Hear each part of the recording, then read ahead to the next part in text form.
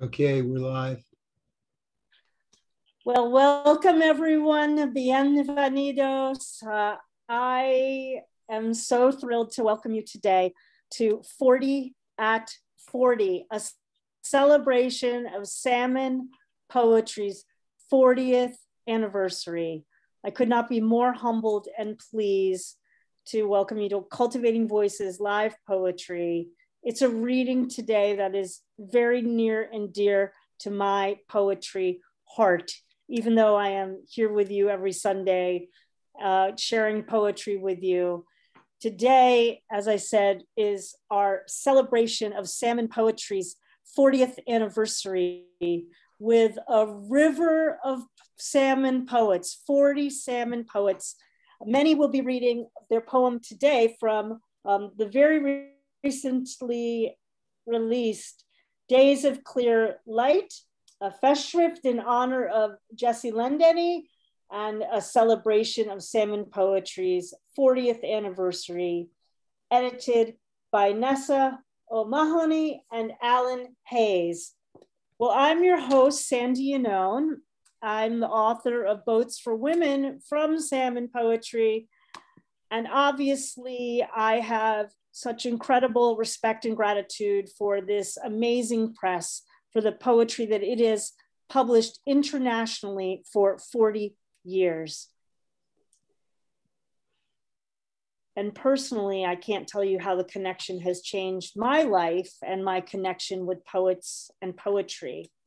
Again, I send out my love and gratitude to Jessie Lendennie, founder and director, to Siobhan Hudson, Salmon's exquisite designer, and to all my Salmon siblings reading today, and those as well joining us today, because there are hundreds of Salmon poets at this point in the 40th anniversary who have published books, and prior to that in the Salmon Poetry Journal.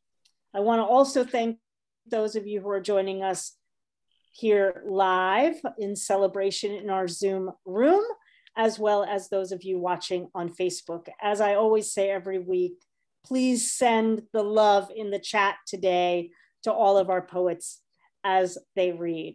Well, to introduce my most and all of your most beloved Jessie Lendennie, who will be the kind of the navigator of today's reading, is my dear Salmon sister, Nessa O'Mahony. Nessa was born and lives in Dublin. Her poetry has appeared in a number of Irish, UK, and North American periodicals, has been translated into several European languages, and she won the National Women's Poetry Competition in 1997, as well as being shortlisted for the Patrick Kavanagh Prize and Hennessy Literature Awards. Her second poetry collection, Trapping a Ghost, was published by Blue Chrome in 2005, and a verse novel, In Sight of Home, was published by Salmon in 2009. A third poetry collection, The Side Road to Star, was published also in 2009. She was awarded an Irish Arts Council Literature Bursary. She's completed a PhD in creative writing and creative and critical writing at the University of Wales. And she has done so much as an editor, poet, and Salmon citizen. And the most recent project, in addition to The Hollow Woman, which I believe is her latest Salmon collection, she has just released, along with, edited with Alice Kinsella. Here it is, The Empty House from Door Press. I just wanted to give a shout out. It's just been released very recently. I was at the launch, and I want to give a congratulations to you on the publication of Empty House. Would you please all help me in welcoming Nessa? Thank you so much. I love the idea of being a Salmon citizen. Great phrase. That is me. I was asked to introduce Jessie and also to just talk a little about Salmon poetry and its 40 years of existence. And it really started in 1981 when Jessie arrived in the west of Ireland with her then partner, Mike Allen. She was born in Arkansas, but she'd been making her way poetically eastwards. She spent some time in New York before arriving in London, and she worked for a while in the Poetry Society there. But in 1981, she came to Galway and really started a quiet revolution in Irish and international publishing. In Galway, she found a vibrant poetry scene, and in the workshops and readings, she mingled with some of the most exciting new voices in Irish poetry, people like Rita Ann Higgins, Eva Burke, Mary O'Malley. But Jessie quickly found her place, starting first with the poetry journal, The Salmon. Des Kenny writes in our Festschrift for Jessie a memory his mother had of Jessie arriving into Kenny's bookshop, that institution in Galway, brandishing this home-produced photocopied poetry journal, The Salmon, and talking about it as an alternative voice in Irish literature. So she had that vision from the start, and she was determined to deliver it. 1985, Salmon took its first steps into book publishing, producing Gonella, which was the debut collection of Eva Burke. And that was actually launched by our current Uachtaráin na hÉireann, our President of Ireland, Michael D. Higgins, who is himself a proud Salmon citizen. That book was quickly followed by the publication of Rita Ann Higgins' first book, Goddess on the Merview Bus, which I think has still broken sales records for poetry, selling in the thousands.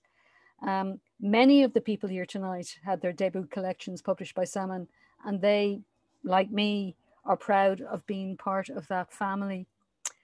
And it made sense, given Jessie's background being from the States, that she would begin to publish American poets alongside Irish ones, now there's hardly a continent. I'm sure there's a Salmon poet in Africa, but there's hardly a continent in the world that doesn't boast at least one Salmon poet.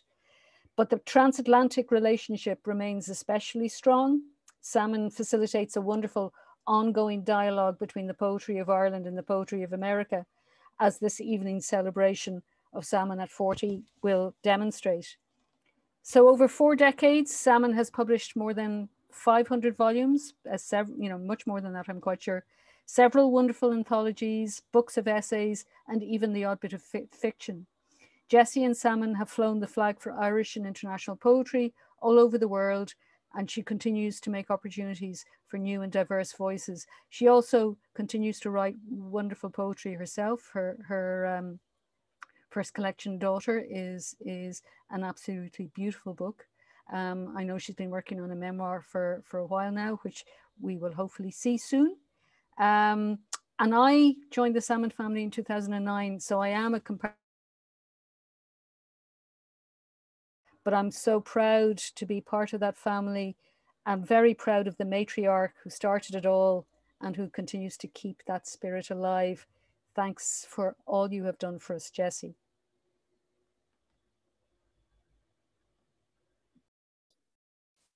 Thank you, Nessa. Thank you. I know. Amazing. I suppose it's probably getting on for 700 books now. So, okay.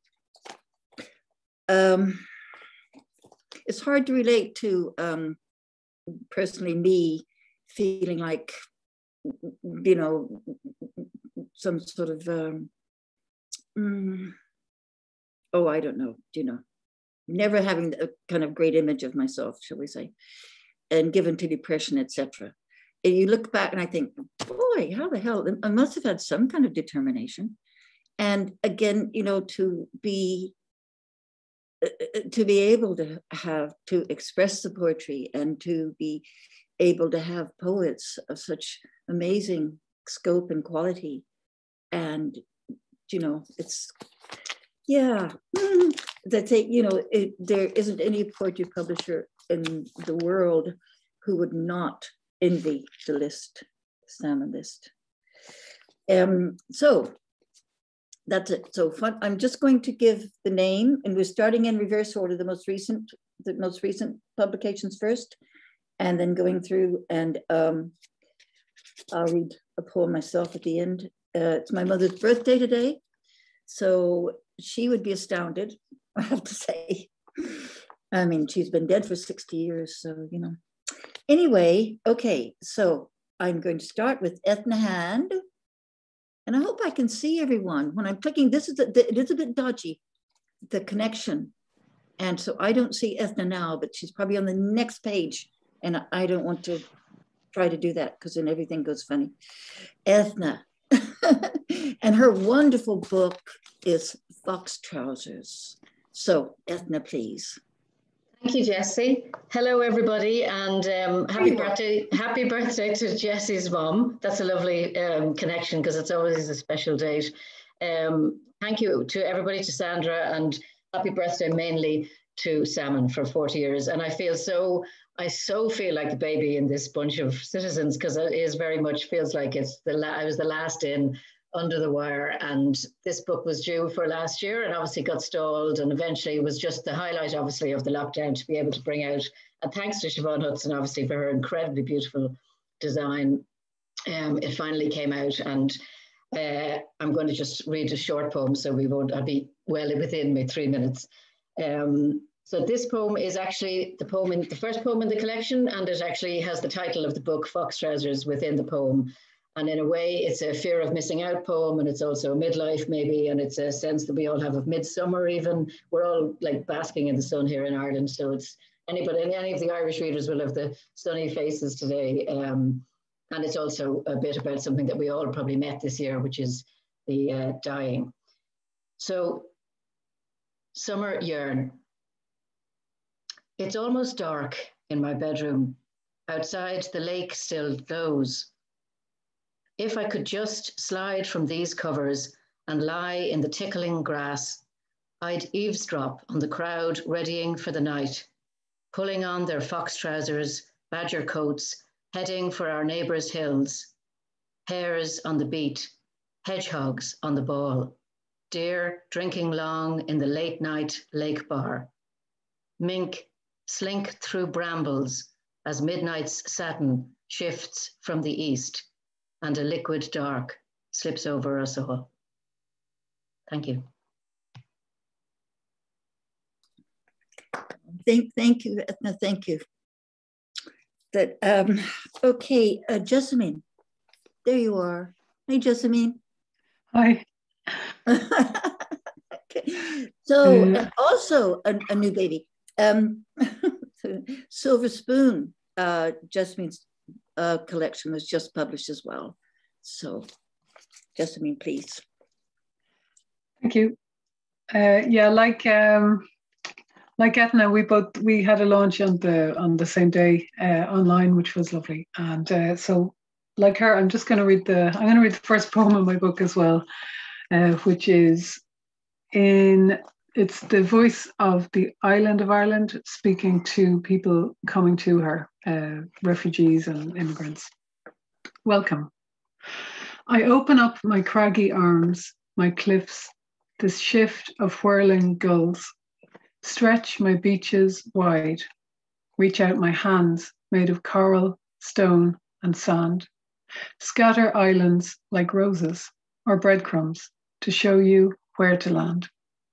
And when you're close enough, I'll lift up the rough cloth of my hedges, fields, and locks, wrap its patchwork cloak around you, gather the lush green folds and rolls of sequin blues to make an earth cocoon for you to grow in.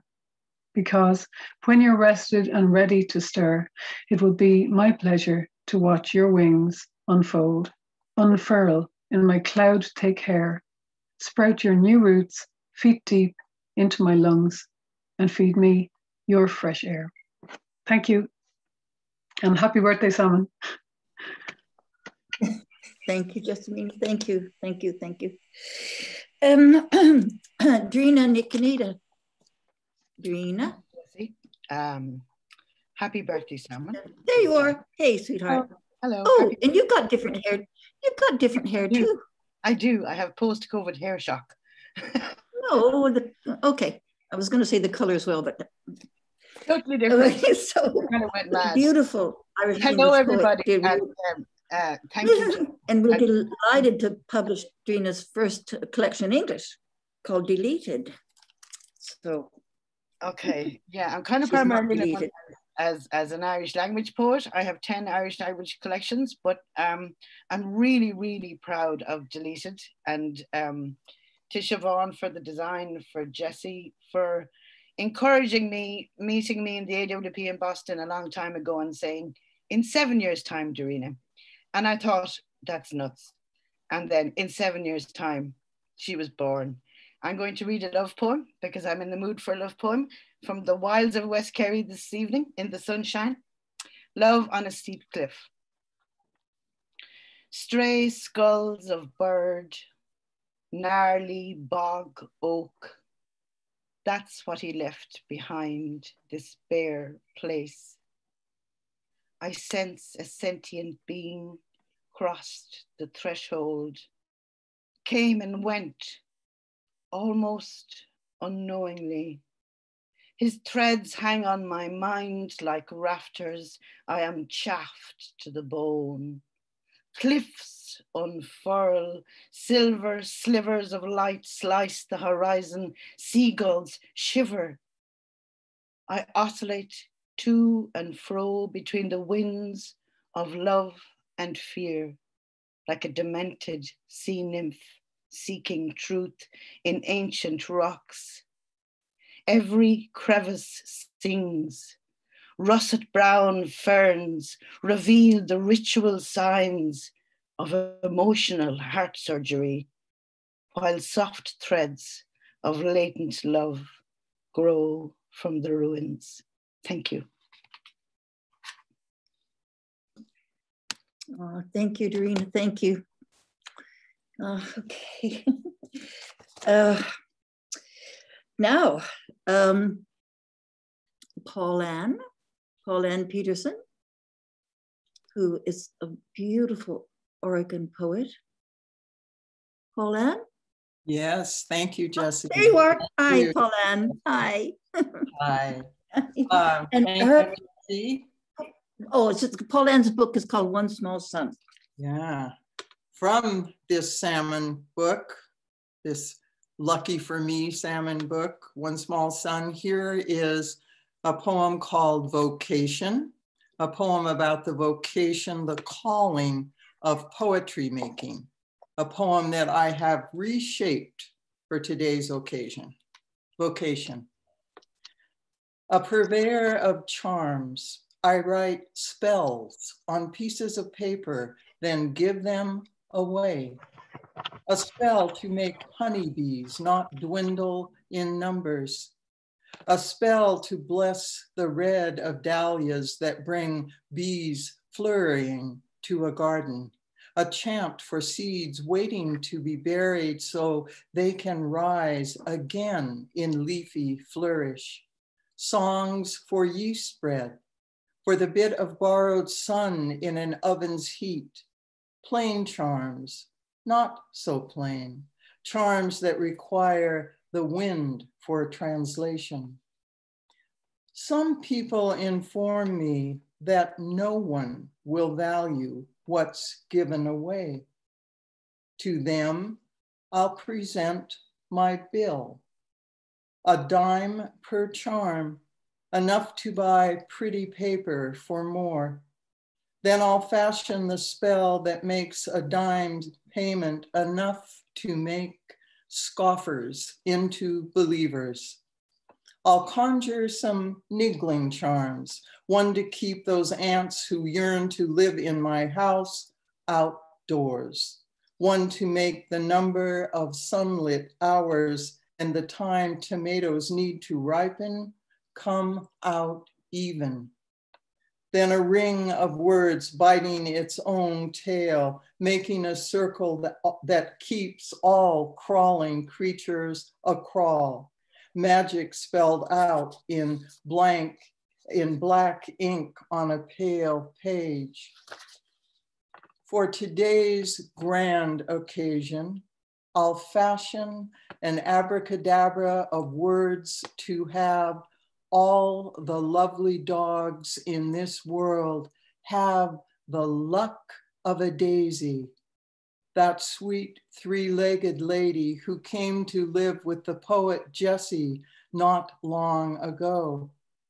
Then another charm to keep salmon poetry's axis poetica going for another 40+ years. A hub where Jessie and Siobhan can carry on with their daily wonders. May the magic of her own good work keep Jessie on the flourish, on the rising crest of joy. May the magic of poetry itself, numinous enchantment, keep the whole salmon clan on the thrive. May salmon poetry bloom and thrive. Thank you. Oh, Paulann, you're so good. You're so wonderful. What luck meeting you. Wow, gosh. Now another lovely West Coast poet, the Northern California, my dear friend Carolyn Tipton, and her book, one book, you know, she's got another, I'm beating her into doing another one, you know I have to beat all of you. It's called The Poet of Poet Laval. Carolyn? Thank you, Jessie. This was my book. Thanks to Jessie and thanks to Siobhan's beautiful work. Thank you today to Nessa and Sandy. It's an honor to be part of this and to see all of you. And thank you, Paulann, for your charm. May it all come true. This poem is from Jessie's Festschrift. It was written last October. At that time, Donald Trump was in the White House. The global pandemic was raging, giving rise to Zoom everywhere. And California was burning up. It seemed to me then that the whole world was on fire. The poem is called Bird Bath. The birds haven't found it yet. I worry about them, flying through air thick with smoke from fires counties away. I thought maybe they'd want to wash their wings, so I cleaned out the old bird bath, filled it with fresh water, floated a flower as an offering. But I think I am the one who needs the cleansing, not just from smoke, but from anger and from feeling like a stone, a small center of concentric circles of sorrow. The outermost, the planet's tragedy, then our country's chaos, California's conflagrations, and at the heart of it, the inadequate translation of presence, of touching, into merely talking to a screen. I hope they find it soon. I want to see them no longer heavy with soot, but light enough to lift their wings into full spread, released from accumulated grime, able to rise up, renewed, into a sky that wishing has, for once, turned back to blue. Thank you. Thank you, Carolyn. Thank you. Thank you. Thank you. But we won't get a look at Ole. Ole, that's beautiful. Carolyn's beautiful, beautiful doggy. No. Oh, well, okay. He's there, though. He's there. Okay, gosh. Okay. Richard Peabody? Richard? Where's Richard? Oh, where's Richard? Oh no, perhaps he couldn't get on. See, okay, it is Richard. I don't see him on yet. Oh, so Richard. He can come back. Yeah. Okay. So Jeffrey Levine? Where have they gone? Okay, we'll come back. Sandra Yannone, Boats for Women. And that's 2019. Wow. What? 2000. Wow, that's amazing. Okay, Sandy. Thank you. I'm actually going to be reading my poem that is also in the Festschrift. And it's a poem that took place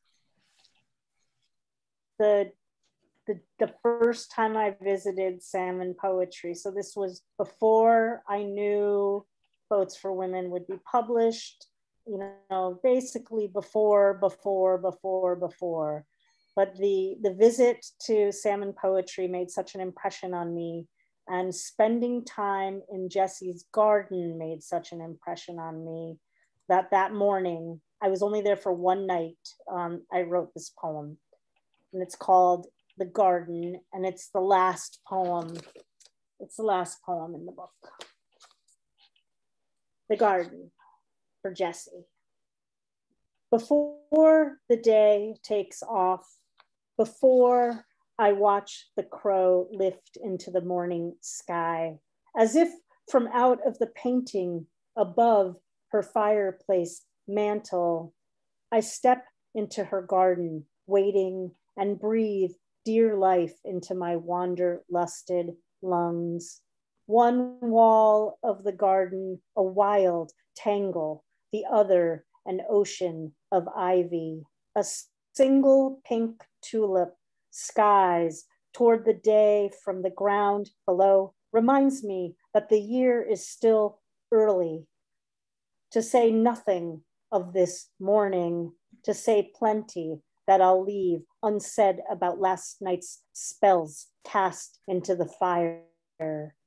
At one end of the garden, an arched stone passage that leads to the building listing with books. At the other end, a studio, unfinished, a sanctuary city all by itself. Between both, a door that opens to a ruin of stacked doors, each door waiting to bestow entry to somewhere other than the garden, which needs no doors. When so lovely this singular April morning, the garden dares, in its absence of the obvious, to suggest every one of her beloved anticipated stems. You know, I like to think of those doors as all the doors that Jessie has opened to poetry. And of course, all those books still yet to come as those beloved anticipated stems. Happy 40th anniversary, Jessie. Happy birthday to your mom. And much love to everyone. I'm so already enjoying it. I've got all the warm, fuzzy feelings. Thank you, Sandy. Thank you so much. Thank you so much.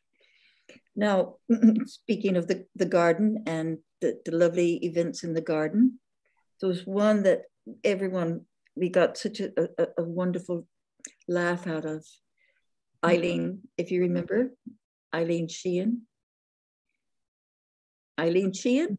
Eileen, I can see you, but you're not moving. I'm here, I'm moving. And The Narrow Way of Souls is her most recent book from us. Thank you, Jessie. Happy birthday to Salmon. And thanks to Jessie for everything. Too much. I'm going to read from Days of Clear Light. And when I was trying to write a poem for the anthology, I was trying to write poems about dogs and gardens and poetry and all sorts of things. And none of them worked. And then one day this little girl appeared to me, I think. And I figured an extraordinary woman like Jessie must have been a pretty extraordinary child. So that's the one I listened to. And this is the poem. deciduous. There was a girl, and the path through the woods was the only path. It was winter, and the scene was clean and all verticals, serious green to grey to softer grey, and lines of solid black, dexter and sinister, future and past unknowable. Trees sang the story of trees, their long shadows. Her hands on the skin of a tree, scarred like her knee and warm to her touch. Dark fissures for beetles to nest in. Silver scribble of lichen, displaying a traceable lexicon, acid and alkaline. Squidgy green moss to the north side. Yellow lichen sang the story of air, its pure components. Stood at the base of the tree and grounded, her feet where small creatures burrowed and foraged, debris of autumn rotting down into earth, leaf mold and carcass, reduction happening so quietly. And the floor sang the story of fungus, its insatiable hunger. And the path from the woods was the right path, footstep and footstep.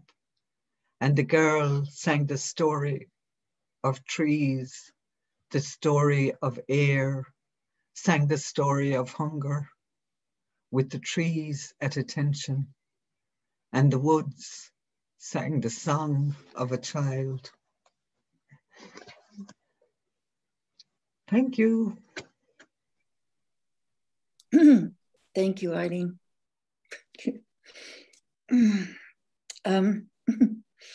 Daniel Tobin. Where's Daniel? Do you know what? I think all the men have left. Dan Tobin? Here I am. There Jessie. you are. Oh, I didn't say that. Jessie. Dan Tobin, yes. A stone in the air. Thank you so much, Jessie, for taking a chance on these translations from the poetry of Paul Celan. I'm actually going to read my poem from the Festschrift dedicated to you. This is about a holy well at Cronin's Well near Carron in County Clare. And I like to think that salmon is something of a holy well for poetry. At Cronin's Well. Coins in the stone basin, more in passage than in blessing, where the sourceless pools from its ground below. Still they hang cloth strips here on the hawthorn, the frayed rainbow weathering to a blanched and frittering remnant. Above, in the walled field, the saint also waits beneath his rock tabernacle beside the unroofed church, with its figures staring rain-worn past the hazels to the sea. Walk 7 times clockwise around this tufted mound, tilth pour, the beads shackled lovingly between wrist and knuckle, keeping mindful of the cross, the cracked, armless, tilting stump of it that cannot be mended ever. Seen whole now, only in the soul's life, beyond all manifest and measure. Thanks again, Jessie. Oh, thank you, Dan. All at Salmon. Honored. Oh boy. Now, and this is Joyce Sutphen. There you are. There's Joyce. It has written one of my very, very favorite, and I've got favorite poems from all the poets. But Joyce is only, after all my harassing her, she's only published one book with us. She's won numerous awards around in Minnesota, all sorts of things. Other publishers have snapped her up. But we got her book called The Greenhouse. And I think I kind of cornered her at AWP. The Greenhouse 2017. But what I just realized I would love for you to read next time, but that's not what you've chosen. So that's one of my very favorite poems. It just makes me cry, like. But anyway, you don't have it there by any chance, do you? Oh no! Oh, it's muted. Sorry. She might. This is like, I shouldn't have done that. You can ask for whatever you want, Jessie. It's okay. She got it. Uh-huh. Oh, are you? Yeah. Just Can't hear Joyce.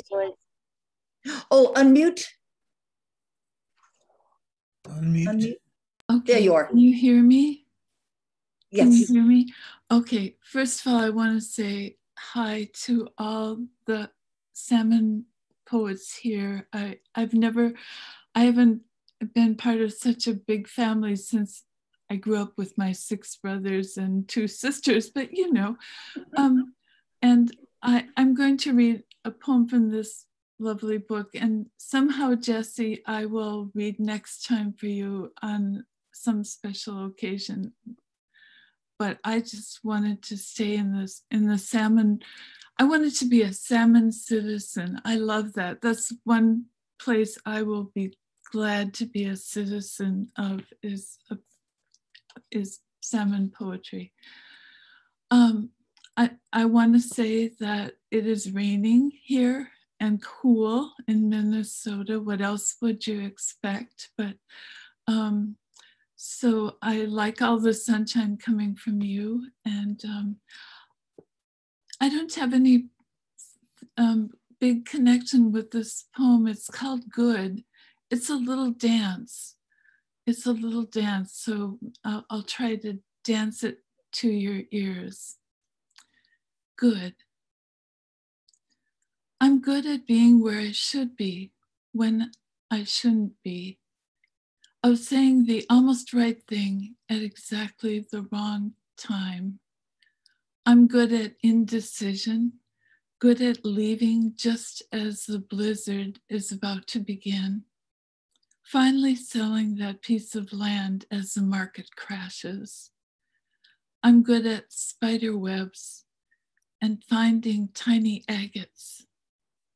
If you lost something, I'm good at finding it where you've already looked 20 times before. I'm good at forgiving everything that happened, happy just to sit with you, watching clouds. I've always been good at watching clouds and listening to you talk. So just keep talking and I'll listen. I'm good at that.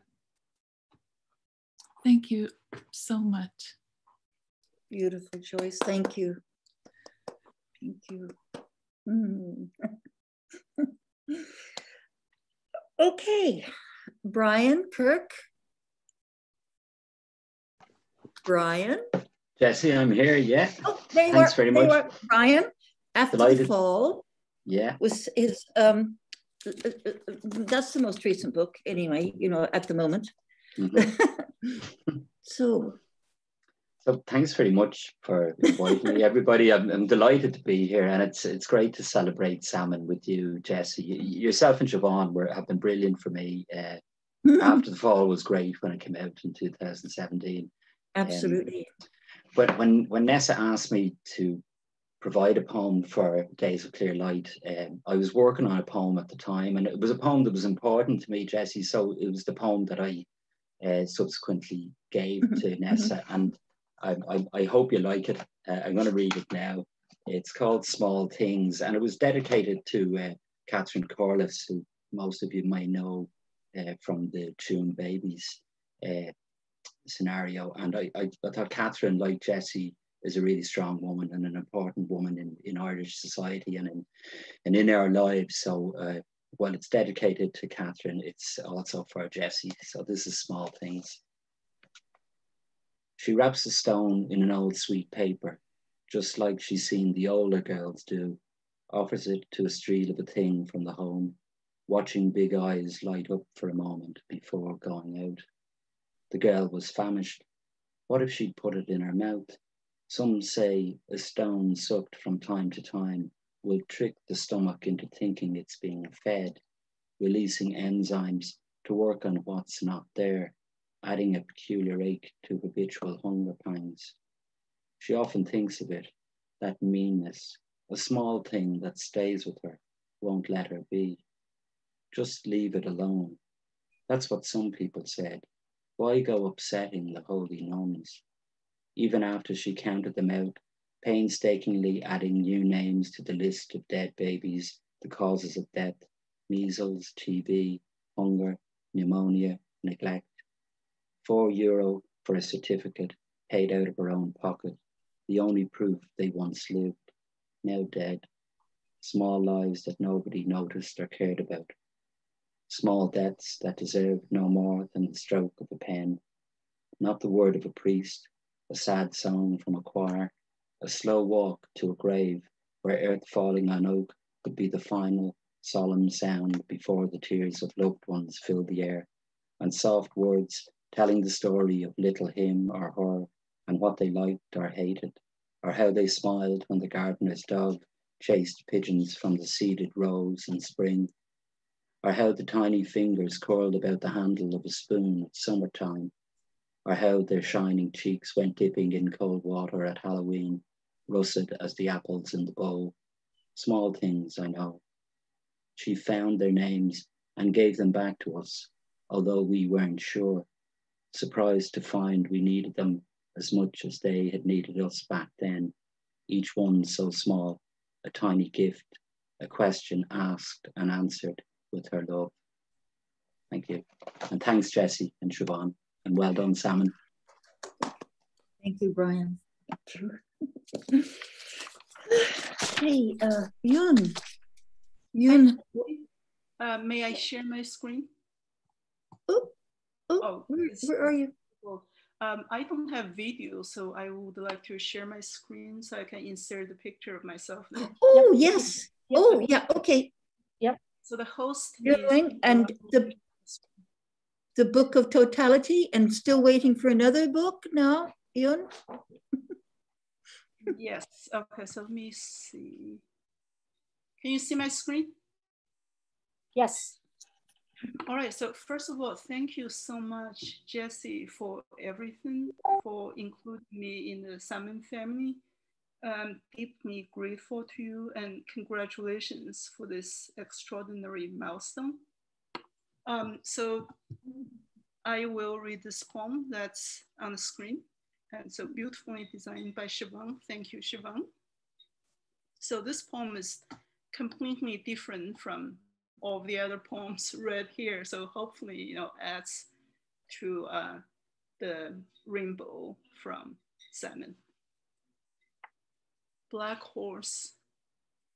The one-eyed man pulls out a gun, chuckles on screen. The banker seizes her right hand, hides it between sweaty palms. A fat merchant watched a black horse.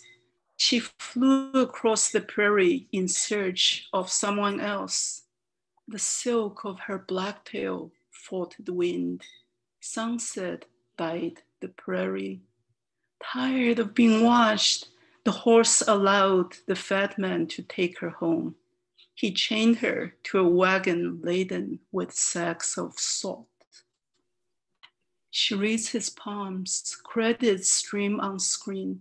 She rushes for the door, goes home to map the sky. Constellations barely move in 2 millennia. She dreams of slender willows in water. A lanky man in pale silk gazes at her, turns into a crane. She once played shell for a king at dusk. Ruby-throated thrushes answered from bamboos. She studied the moon's tear marks, fingered jade bedrails, considered a scholar who gazed at her and turned away. She wrote poems on white silk, burned them as the king snored. The scholar avoided her. One day he wandered a secluded path, thick with plum petals, eyes half closed. A purple chariot appeared. She stepped down from the chariot, bowed deeply. He blushed. To prove his innocence, he declared women petty creatures, small people without dignity. 2,000 years later, she remembers his eyes, drawn back to her as he turned to leave. 2 stars refused to dim when the sun whitewashed the sky. She dreams of a black horse in water. Her tail spreads into a dark fan. She screams, wakes to echoes in an empty room. Her window opens to sunlit green peonies. The phone rings. The salt merchant invites her to another movie. She declines, unplugs the phone, tabulates exploding stars. The rain darkens, reminds her of willows. The scholar has written to request a meeting. She lights a candle, listens to the rain. Thank you. And thanks again, Jessie. I'll stop sharing. Thank you so much. Thank you so much. Thank you, John. Yeah. Oh, Sandra Ann Winters. There you are. Yeah. There you are. And most recent book from Salmon is Do Not Touch. But we can touch her. I mean, when we're allowed to. You can touch the book. 2 days ago, I broke my leg. So I'm reading with a broken leg, which I've never done before. My husband and I had a house in Beale Street for 20 years. And this poem is about our early experiences of Ireland, although I return to those experiences often. And the poem is for Jessie and is included in Days of Clear Light. Pandemic. I will not see you, Ireland. I will not walk the western coastline, hugged with islands and peninsulas. I will not stroll across the ancient corrugated lazy beds of Inishbofin and Kilcrahan. I will miss stroking the stone circle of Kenmare and squeezing into the dark passageway of Newgrange. I will miss the pubs with Michael, Siobhan, Sean, pints of Guinness, plates of mussels.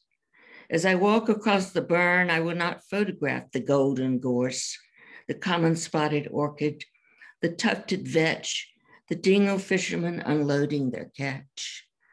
I will miss the rain.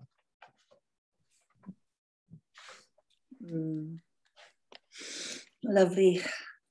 Thank you, Sandra. Thank you. Yes. Judith. Oh, Judith Barrington. Judith. She was here a minute ago. Oh, no. Judith.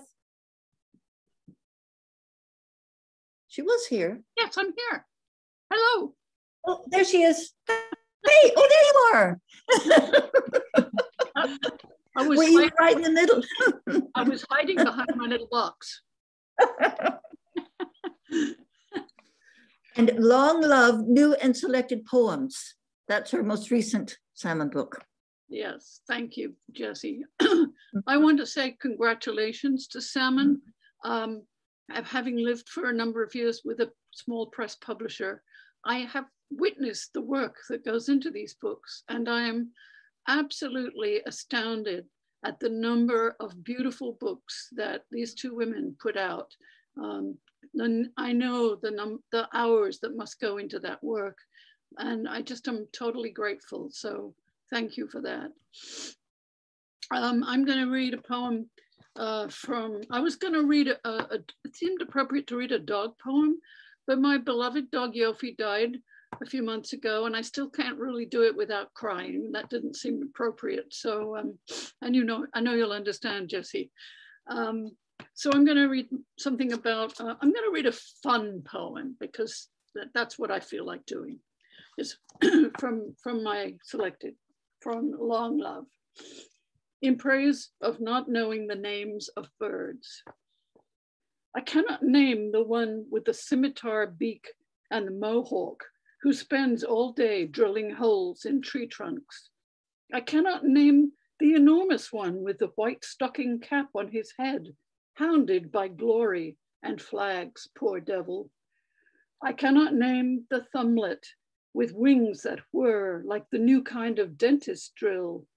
Rupert or Rufus come to mind when I watch her at the Scarlet Feeder, but I cannot be sure. The flash of her arrival, too swift for color, is what matters in the long run.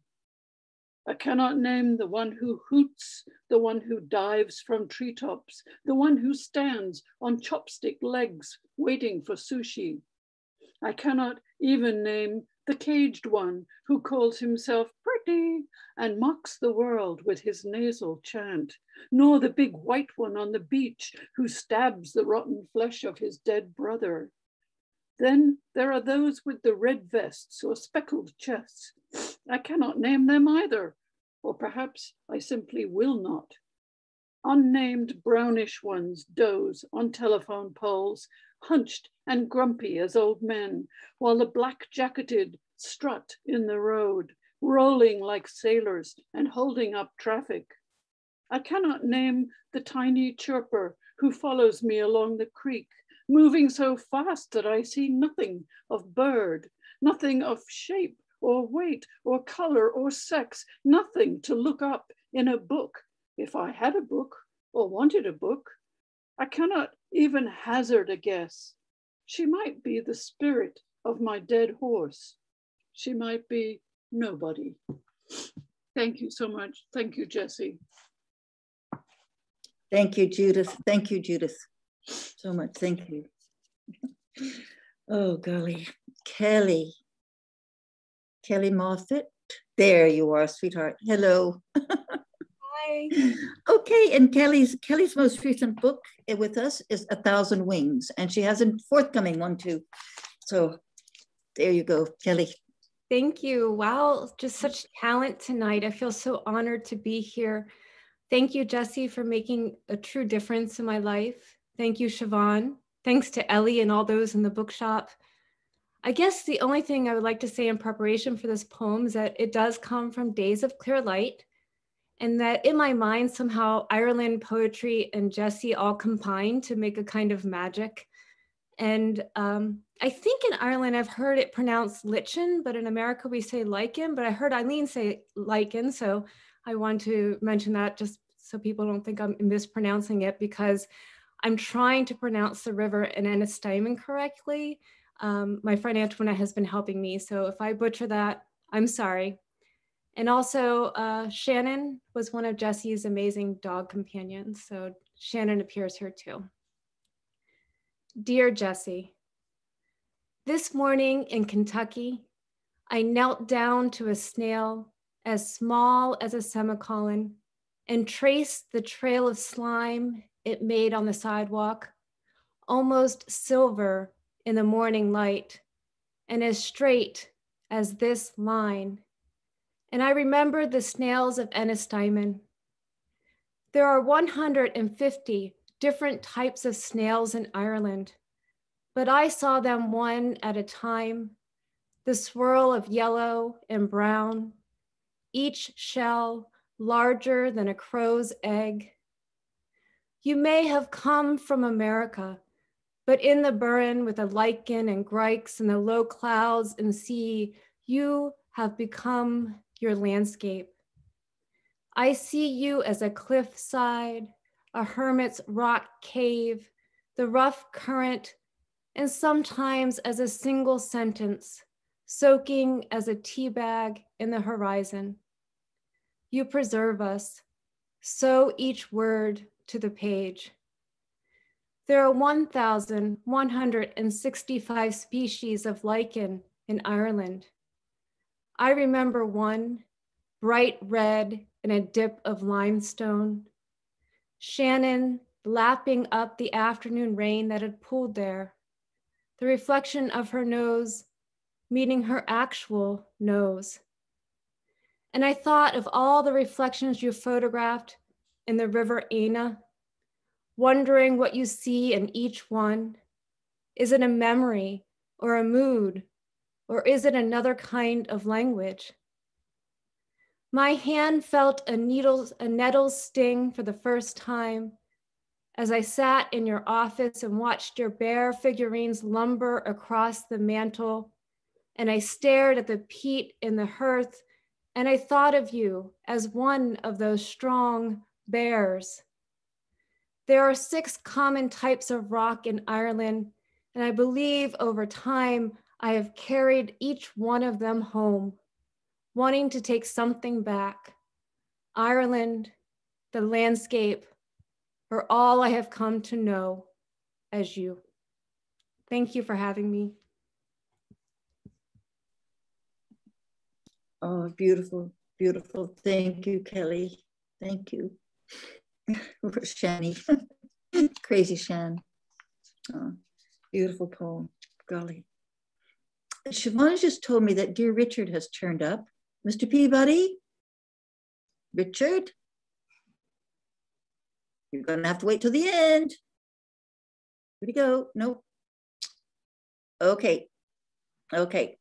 We'll get him later. Joe Pitkin. Oh, there he is. Can you hear me now? Richard? Yeah, I can't see you. Yeah, I can't get the camera to work. Just on audio. Well, start video. Click start I can't. Video. My kids just tried to figure it out, and I don't know what's going on. Never had that problem before. Damn.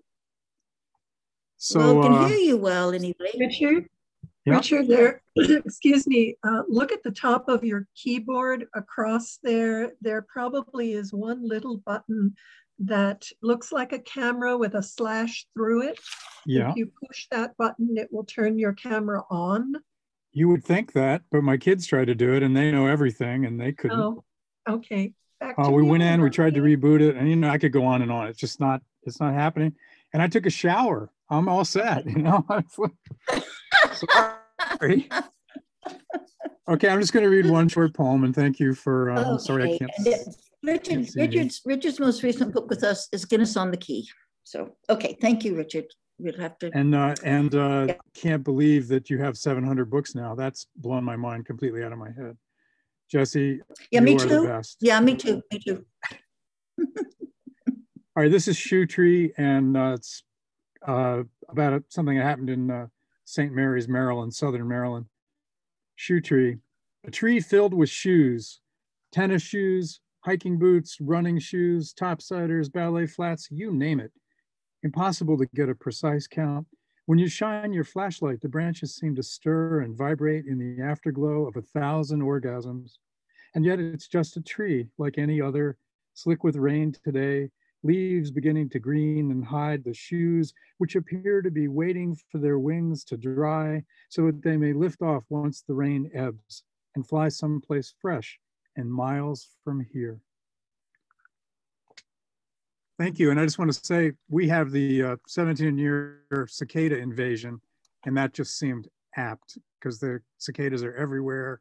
My dog is feasting on them, eating like 100 a day. Oh. And it's very strange if you haven't experienced it before. Thank you. Great to see you. No, we don't have them here. But would it make him sick? I don't want to make him sick. No. Okay. Hi, Richard. Joe Pitkin. Joe, I just saw you there. There you are. Hi, Joe. Hi. And again, someone who has a forthcoming book, but her most recent is rendering. Hold it up. Thank you so there much. You go. Am I unmuted? Good. Thanks so much, Jessie and Siobhan and Nessa and Sandy for putting all this together. And I'm thrilled. You can't tell I'm thrilled. It's a rainy, cold day here in the Hudson Valley in New York. So I would have been indoors anyway, but this is just such a treat to hear friends and some people who I hope will be new friends in the future. I'm going to read a short poem from the upcoming book that I'll be having out soon, I hope, with Salmon. And that is a book called Village Recession. It's a book that I wrote during the Great Recession. That was our previous global crisis before the one that we've just endured for the past 14 months. So I wrote the book because I needed to deal with the experiences and emotions of watching my, then I thought, career disappear. It hasn't, but it was such a difficult time economically. And I will say that I'm thinking that the ancestors I'm calling up in this poem would be proud of me, because I'm pretty sure I might be the only American poet who's done a full-length collection about the Great Recession. So maybe I'm not so useless as I felt in this poem. So this one is, it's about the first ancestors I had who came from a little village in Berkhamsted, England. And they came to colonial Connecticut in the 1600s. And I just think I'm celebrating them, but I might be celebrating Jessie's spirit of industriousness and maybe a little bit of workaholism. I don't know, I'm just saying. But this is Village, the Makers. Makers of boots and shoes by hand, the first American pocket watches by machine, of felt, flour, snuff, cotton, guns and gunpowder, iron, anchors, pipes, and boilers. My father's people, makers, makers of glass, olive green, and amber flasks and inkwells. My skilled ancestors crafted silver forks, knives, spoons, the kind set out on holidays. Now, with air, I make this, lighter than a grain of sand. It won't burn or shatter. You can't eat or sip from it, wear it thin on city streets. But it tells of the maker's ribbed and polished edges, their sure making long ago, their swirls, filigrees, metal. Thanks again for letting me celebrate this milestone with you. Oh, thank you, Jill. Thank you so much. Thank you so much. Okay. Daisy's just stirring over here. I'd love to turn the thing around so you could see her, but she's trying to get my attention, and I think she wants a biscuit. But anyway, Peter. Oh, Peter Glavicki. There you are. Hey, Peter. Hey. Wonderful to see you all. I'm really delighted to be part of this wonderful experience. Yeah. Okay. Yeah, Peter's most recent book, yeah, The Weight of Dandelions. Mm-hmm. So. Yes, I wanted to just celebrate Jessie and Siobhan and Ellie and everyone at Salmon, and thank them so much for supporting all of my work and for supporting, in particular, a collection of haiku, which is what The Weight of Dandelions is.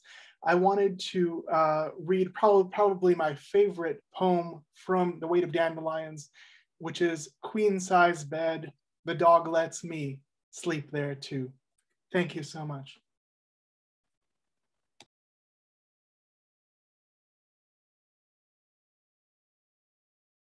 It also appears in Dog Singing, which is a lovely anthology that Jessie put together.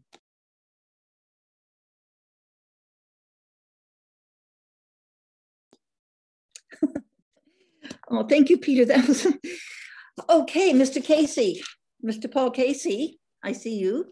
Hi, Jessie. There he is. Paul Casey, hi. The last time I saw you was when the Mac incident, remember? At Christmas, well. Poor little Mac, remember? Yes, you do remember. So Virtual Tides is Paul's most recent book with us. So thank you. Thank you, Jessie. And hi, everyone. I'm thrilled to be here with you all, celebrating Salmon's 40th, which is a huge milestone, as has been mentioned. So congratulations, Jessie, on all the extraordinary work that you've accomplished. Really, you make us all very proud. I, for one, and I know many among you will feel the same, have felt that one of the great gifts of my life has been the home that Salmon poetry has given to my work. So I'm really grateful to you for that. Thank you. I've had a lifelong fascination with languages, as Jessie knows, but also with birdsong. And they both kind of made their way into this poem in Days of Clear Light. Passerine. Of all the tongues, I'd rather speak bird, have impulse, thought, and wish tuned into song. For this, I'd give up every poem and word. The flummoxed squirrels think me all absurd, absorbing chorus, verse, refrain, and idiom. But if I had my way, I'd just speak bird. Throughout evolution, this must have occurred to countless sods unable to belong, who vowed surrender every poem and word. All felines I encounter over-purr. They trill, insist, yes, something here is wrong. Claws waver, cannot enter this lost bird. I should have sung the circuit I've heard, the notes deep camouflaged inside so long, when in a flash I'd give up every word. As plumage bursts through skin and senses blur, my intuition feels perfectly strong. Of all the tongues, I'd far prefer speak bird. For this, I'd give up every poem and word. Thank you. Thank you, Paul. Thank you. And with any luck, we'll be able to be back at Oville next year. Actually, you know, hugging, yeah.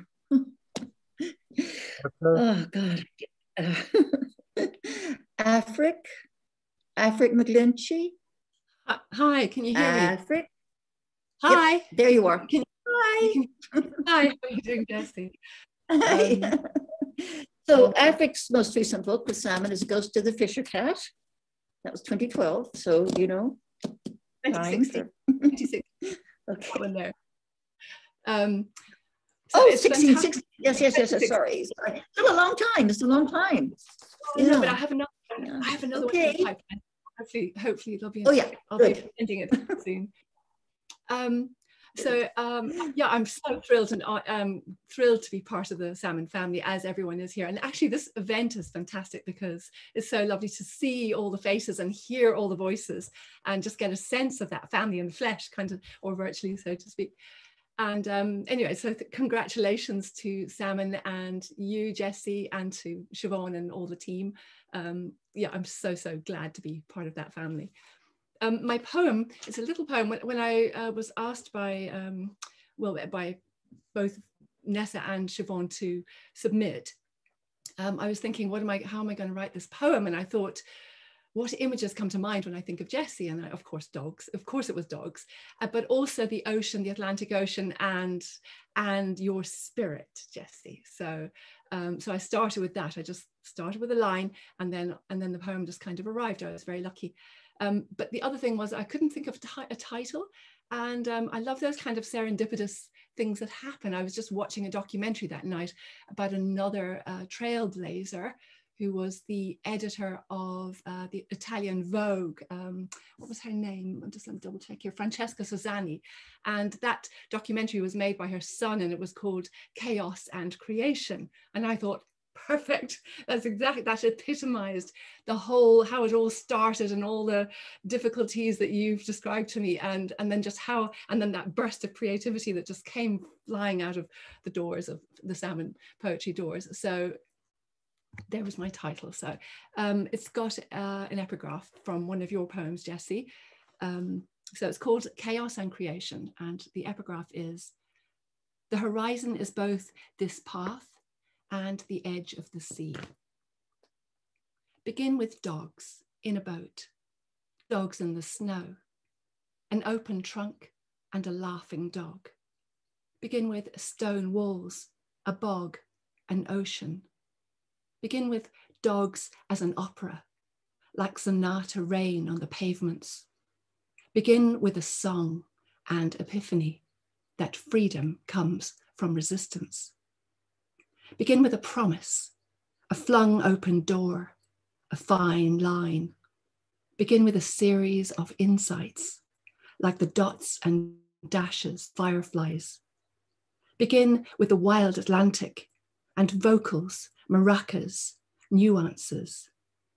Begin with a killer hook and end with the bright of surprises. Thanks very much. Thank you, Afric. Thank you so much. Oh, God. John Murphy. There you are, John. Hi, Jessie. Yeah. And most recent book, Zephyr Vending Machine Manifesto. Fabulous. Okay, so it's the strangest title in the entire 700, maybe. Yeah, possibly. I also wanted to say a huge thank you to you and to Siobhan, and also to Nessa and to Sandra as well. You're just such a huge part of the Irish poetry world, and what you've done for that world is immeasurable, I think. And I'd just like to say one extra thing about you, really, which is how brave you are. You've really taken risks where few would, I think, and that really stands to the Irish poetry world. So my poem, I took a little bit of license with this. I called it Daughter because I know your book is Daughter, a wonderful collection, and but my little poem, it was quite difficult to write. My own daughter got married 2 years ago, and she was dead exactly 1 year after that. And so this is a little poem about children and about happiness, and it's about as simple as I can make it. And it cost me some to write this, I think. Daughter, there are stones on the rough track home, sharp enough to hurt your tender feet.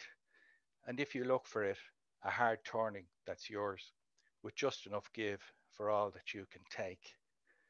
But today the midday sun is warm on your back, and yesterday's rainstorm is forgotten.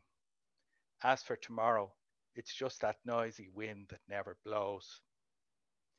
And happiness is a child walking with you through the wildflowers, whose common names you know.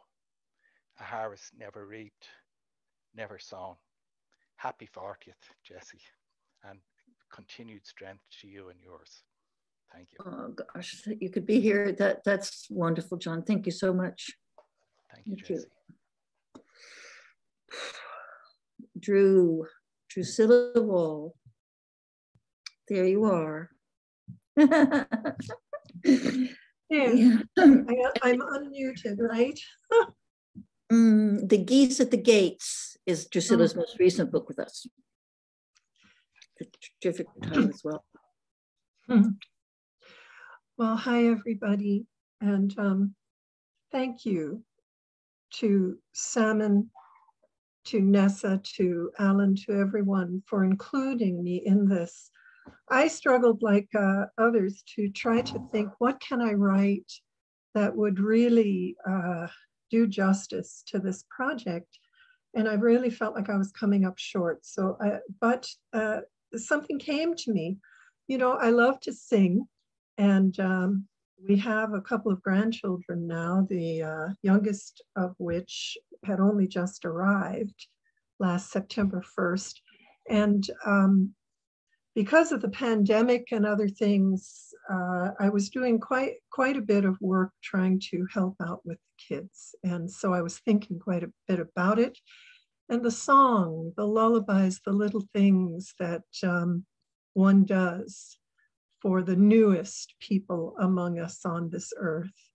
And I thought, Jessie, of you as the kind of, I don't know, a kind of empress of song for all of us and for many others who are just coming along now. So this is the poem that I wrote, and I guess it was about making connections with this world and the struggles that we have, and maybe a little sweetness thrown in. So this, oh, and by the way, if I look weird, like I'm squinting at something, I am, because I have really bad eyesight. So just so you don't think I'm having a fit or something. So lullaby for grandson Gavin on his 7th week. Smoke from the fires in California has reached us on the Mississippi shore. Hazed sun since morning, white ash dressing the garden. It would be 4 days driving to live embers raining and distant screams of deer and rabbits burning in the blackening hills. Big sister Sweetie Pie is 3 years old, wears every necklace from grandma's basket, has a dance party in granddad's study, jingle, jangle, and nap time is lap time with my little boy Blue already in the 6-month size pajamas. Rock a baby and read my phone. Ads just for me, dangle earrings that shine like the northern lights. But then also the amazing EcoJet butt cleaner. Rocka, rocka baby, rocka, rocka-roo. Mice sing to each other. We cannot hear them. In wild grasses and leaf litter they lilt, ending always in an upward note, ultrasonic, recordable. Trees send aid through the fungi of their roots. Mother nourishment vibrates upward in saplings drawn in the network we cannot see. Crowns tower in the canopy just shy of each other. The root embrace is enough. A rocka baby, a rocka-roo. Fish become dogs if you feed them at the boat slip. Their eyes open, mouths flipping up to your hand. Pet them on the head gently, gently, the current swift at the center. A rocka baby, a rocka-roo. Wind cuts from the west across the caged tomato vines. I shield your sister's slender form cupped in my bending body. We are picking all the green ones before the killing frost. Leave the smallest for the squirrels, the rabbits and mice. Littles for little mouths, she says. And rocka baby, rocka-roo. Filaments twist across the universe, holding galaxies unknown to us. Lullaby. Night is rolling ash wind over cold clay. I will keep you hidden from virus, flame, and poison. You will bury me someday. Thank you.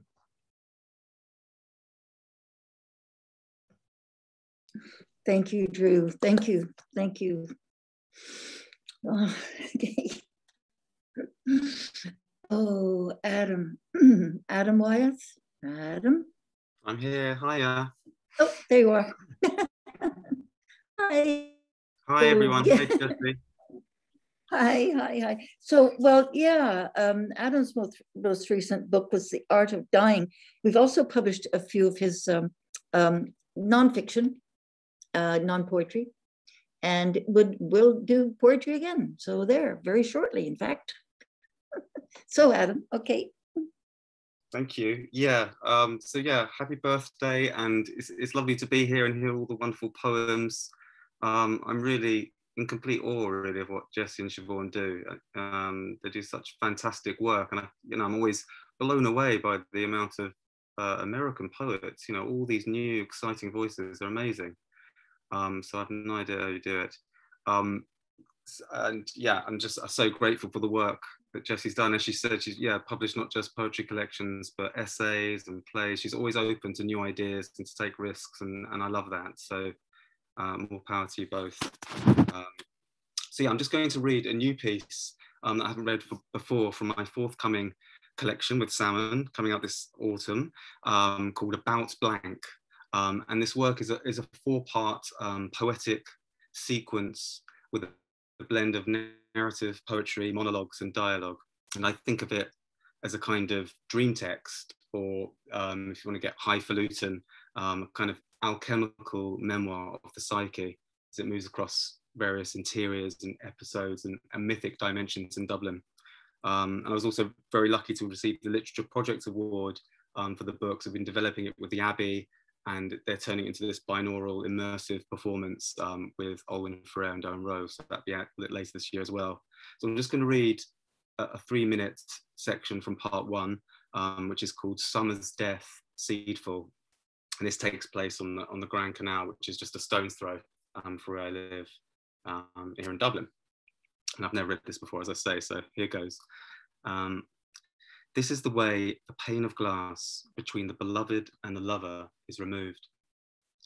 I came to a bridge over a body of water. I sat down on a bench by the bank and ate my sandwich. The distant sound of a tin whistle tickling my ear. The breeze streaming through the willows, a frozen fountain of flickering leaves. A girl in a crop top lying underneath, twisting the lead of her headphones round her finger, tapping her feet, her other hand drawing an invisible circle around her belly, a silent beat. The shaking tree to my right, talking in hushed tones under the breeze, its elephant's hide pushing up against the sky. The shadow branches dancing on her skin are a map of the city.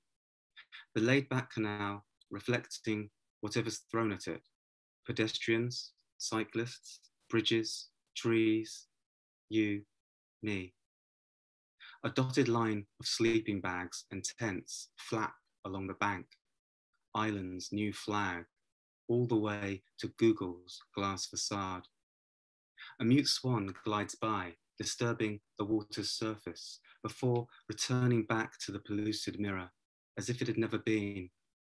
The closer we look, the less we can distinguish between surface and reflections, thoughts floating among images second by second, then getting caught in the weeds.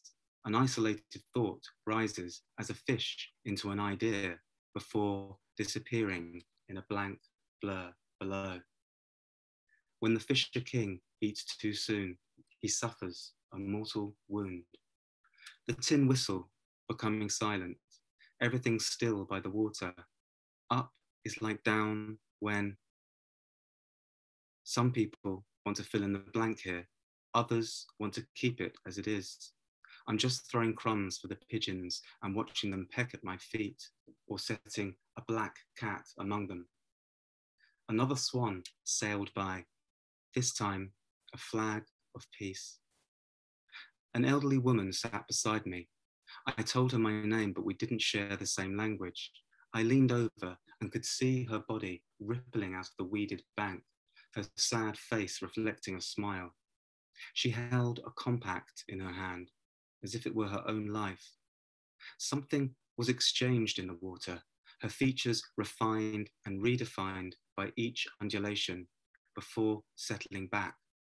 Her body an old map contained in a glass cabinet through which no words could penetrate, all her treasures locked safe inside. She opened her mouth and a shoal of tiny fish poured out. I was about to respond when a team of terns descended, taking the breadcrumbs from my mouth, then flying off like messengers, passing it on to their young.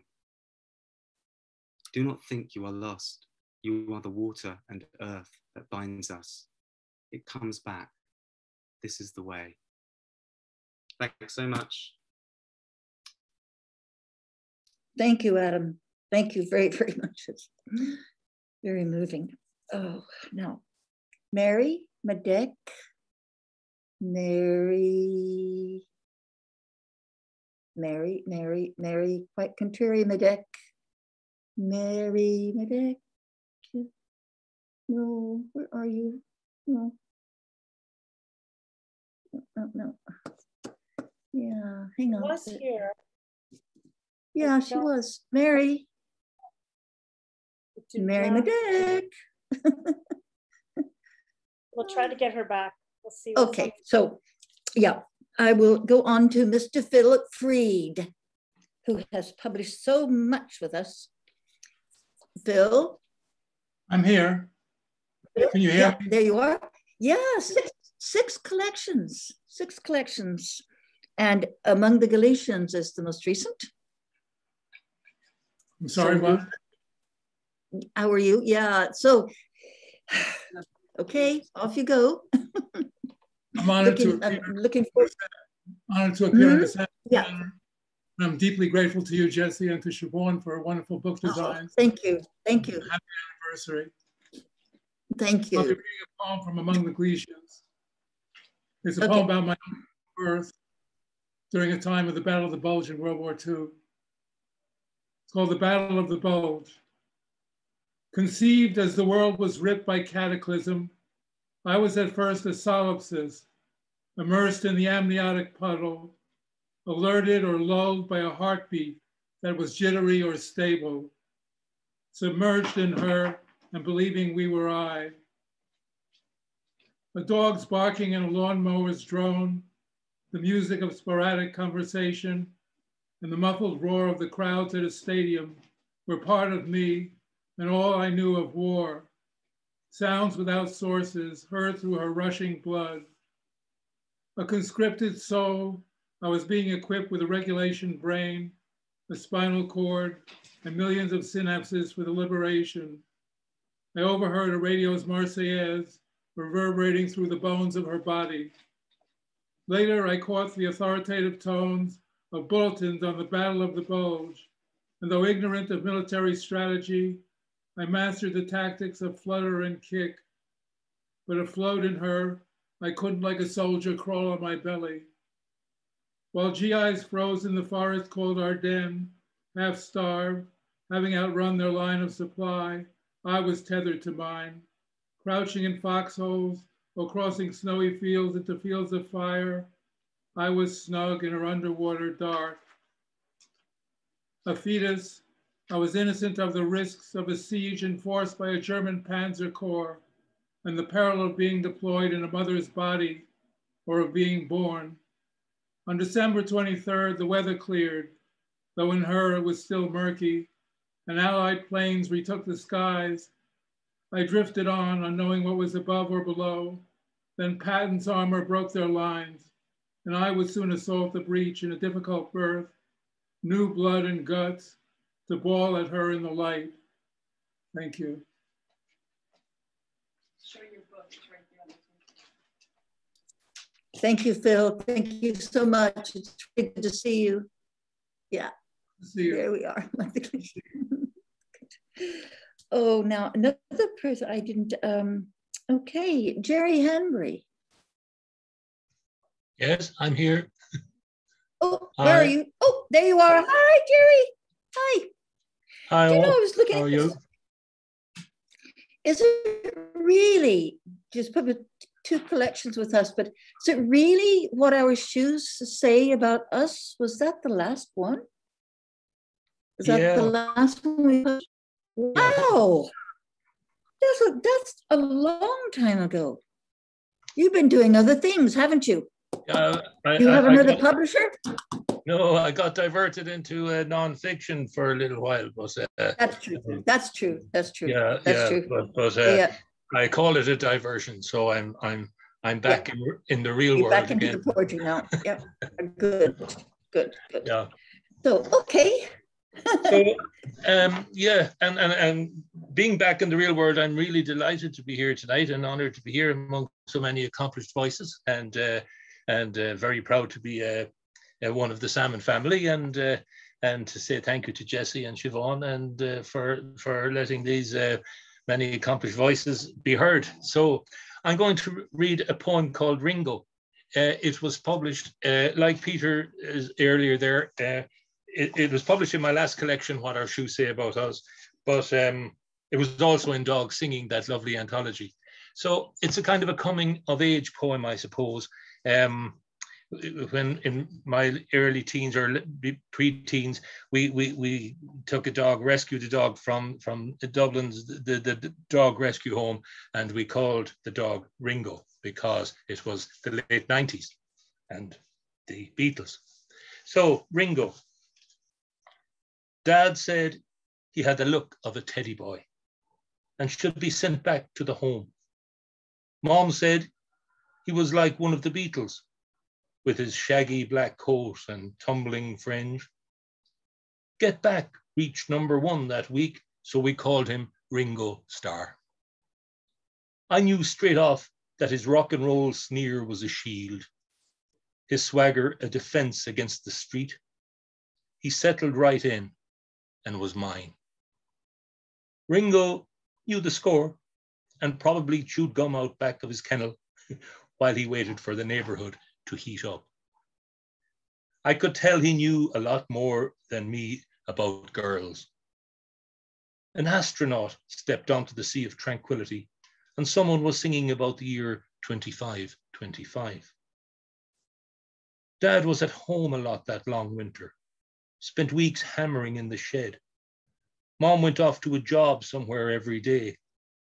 I could hear them talking at night. They sounded cross. Ringo wanted to go exploring by moonlight, so we sneaked off.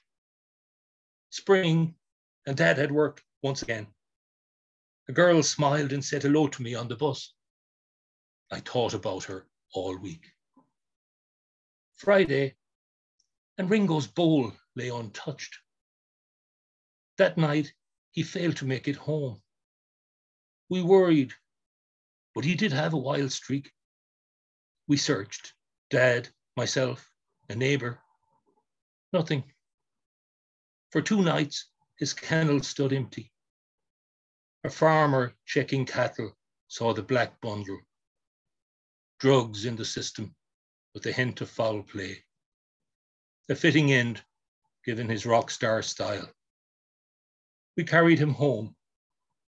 Mom planted a shrub, and it grew. Ringo. Thank you. Thanks again for having me here tonight. Thank you. Something on my screen. Thank you, Jerry. Thank you. Thank you. Nessa O'Mahony. Yes, I'm here. Will you grace us, please? Certainly will. It's lovely to be here. I'm still here.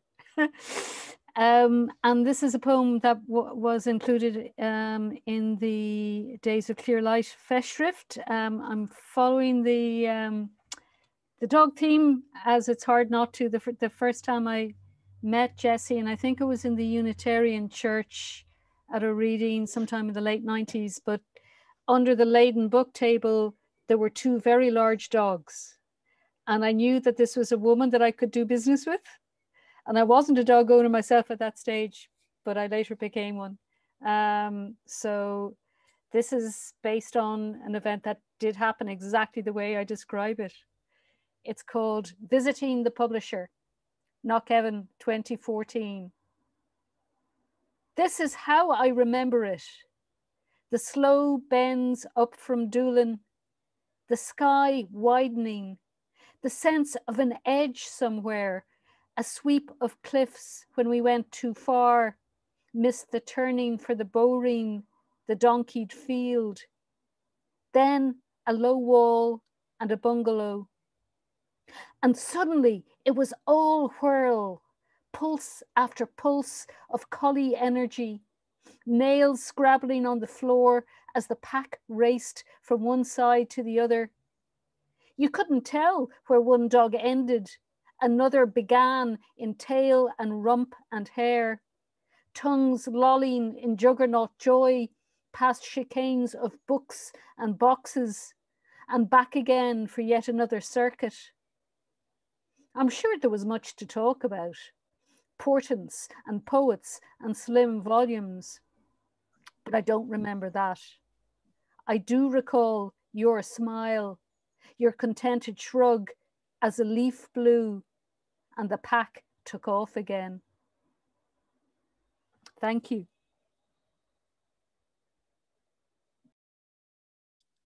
That's it. It really should be called the pack of salmon. Only salmon don't do packs, but still, yeah. Zach and Zuki. Okay. He's mentioned dogs and get all these, the flashbacks, the memories. Salmon pack, yeah. No, the rat pack. Dog pack. Okay. No, Celeste Augé. I don't see Celeste either. I'm here. Hello, Celeste. Jessie. I'm here. Oh, hi, Celeste. Hi. And Celeste also has a new book coming with us shortly. And the last one we did, it was also a long time ago. Yeah, skip diving. And so this would be great. It'll be great. You're looking well. This is going to be wonderful. Much. And I feel like, hello from Connemara. I feel like the Eurovision here with everybody, the load of people here. It's fantastic. I'm delighted to be here to celebrate 40 years of salmon poetry, which is amazing. And time is so strange because it doesn't feel like it's 12 years since my first salmon collection. And it does not feel like 12 years, like it really doesn't. So anyway, my next collection with salmon poetry is going to be called I Imagine Myself. And I squeezed it out during my awkward midlife.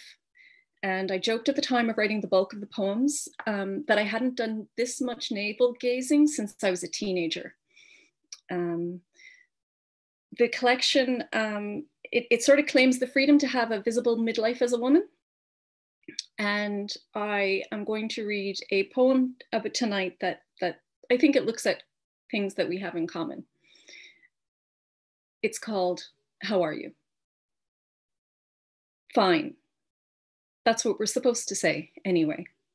We have osteoarthritis or undiagnosed Lyme disease or chronic fatigue or ME or MS or ankylosing spondylitis or asthma or acute allergies or hormonal deficiencies or unidentified pains in our lower legs or the lurgy or the hairache or the bottle ache or man flu.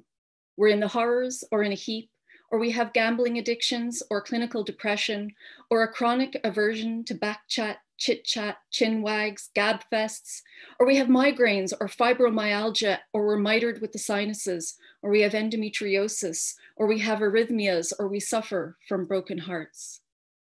Sometimes we need to sleep too much, rest more. We get cranky for no obvious reason. Sometimes we're not happy to see you, and it's not because of you. It's the DTs or the fatigue or the dizziness or the pains in our bones. And at other times, we're happy to see you. In that case, it's definitely you. Sometimes we haven't gotten out of the house in weeks. Sometimes we just need to laugh. On the outside, we look perfect. 2 eyes, 1 nose, 2 left feet. Normal, or at least the same as most people. A typical human creature. Like most people, we have to lie to get by. I'm fine. Thank you. Thank you, Celeste. So good to see you too. See you. Thank you. Okay, sorry, Lorna Shaughnessy, another forthcoming book. So you've published, she's published 3 collections with us, Lorna. Indeed. Yeah. Wow. Okay. Thank you. Okay. Hope everybody can hear me okay. So I'm also reading a poem from this beautiful book in honor of Jessie. And it's a poem I selected for the book because it's, it's from a forthcoming collection, which is going to be called Lark Water. There are lots of larks in it. And the lark is the song lark is the soundtrack of an Irish summer, as far as I'm concerned, particularly here in the West. So I suppose it's a soundtrack I know I share with Jessie, and I share this amazing coastline with Jessie.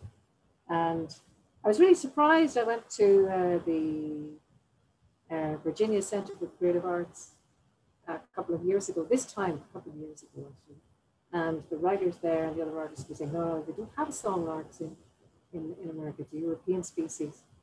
But I wrote the poem in Virginia, and even though the birds named are Irish birds, Virginia made its way into the poem. The freight trains going past at night, and there was the most extraordinary bird song by birds I didn't know the names of. So there as well. It's a lullaby, and I loved Drew's lullaby earlier, so this is another lullaby. Sky Lullaby. And it opens with a quotation from Gabriela Mistral, the Chilean poet. The skylark lifts its song so high, you forget how hard it is to die. A wreath of green bird song around your bed, robin, blackbird, finch, and wren. The lark will rise before the sun to draw it up on the thread it has spun for the silken strands of sky and wind. Shot like an arrow from the ground, it halts on high, a bodiless sound that hangs in the air from quavers and trills. There is no smoke in the skylark's house, no fire to betray its whereabouts, just a cup of grass and hair underfoot. So step carefully through the hours of day. Know the lark's eggs are easy prey to the hungry rat and trampling boot. Its only defense is its song to the sun, the quaver in throat, the quiver in lung, as the merlin wheels its talent hunt. Listen, darkness has its own strains, the toot and trundle of distant trains, soft chime of keys in the stirring air. A wreath of green bird song around your bed, robin, blackbird, finch, and wren. The lark will rise before the sun to draw it up on the thread it has spun. Sleep now and wake to its song. Thanks very much, everybody. Thank you, Lorna. Thank you so much. Beautiful. Oh, Susan Miller-Dumar. Susan? Hi, Susan? Jessie. Hi. Hi. Hi. Hi. Oh, there's Ziggy. Yeah, that's Ziggy next to me. Everybody sees Ziggy? That's Ziggy. Well, we couldn't get our dogs in, but you got Ziggy there. I got the cat in anyway. Wait, I'll go and get one of the cats. Susan has published loads of books with us, and we hope it's going to be loads more. Thank you. And yeah, Naked, New and Selected Poems is her. And there was a line, when it was reviewed, Naked, New, and it was something like Susan Miller-Dumar, Naked. Remember that? That was a review headline. Yeah, that was always going to happen, yeah. Okay, thank you, Susan. Thank you, Jessie. Yeah, I think one of the luckiest things that ever happened to me in my life was getting picked up by Salmon. And with every book that I do with Salmon, I more know that. And so from my heart, thank you, Jessie. Thank you, Siobhan. And thank you to everybody, all my Salmon folk. It's lovely to be with you. And I also want to say thank you to Sandy and her team, because what they're doing tonight, bringing us all together, they're really making it look easy, and it's not. Trust me. So thank you, Sandy. I'm going to read a short poem from my mom tonight. My mom turned 80 this month, and she's in hospital, and it's a difficult time for all of us. And so I really wanted to read a poem that is about her that I know that she likes. And I found one.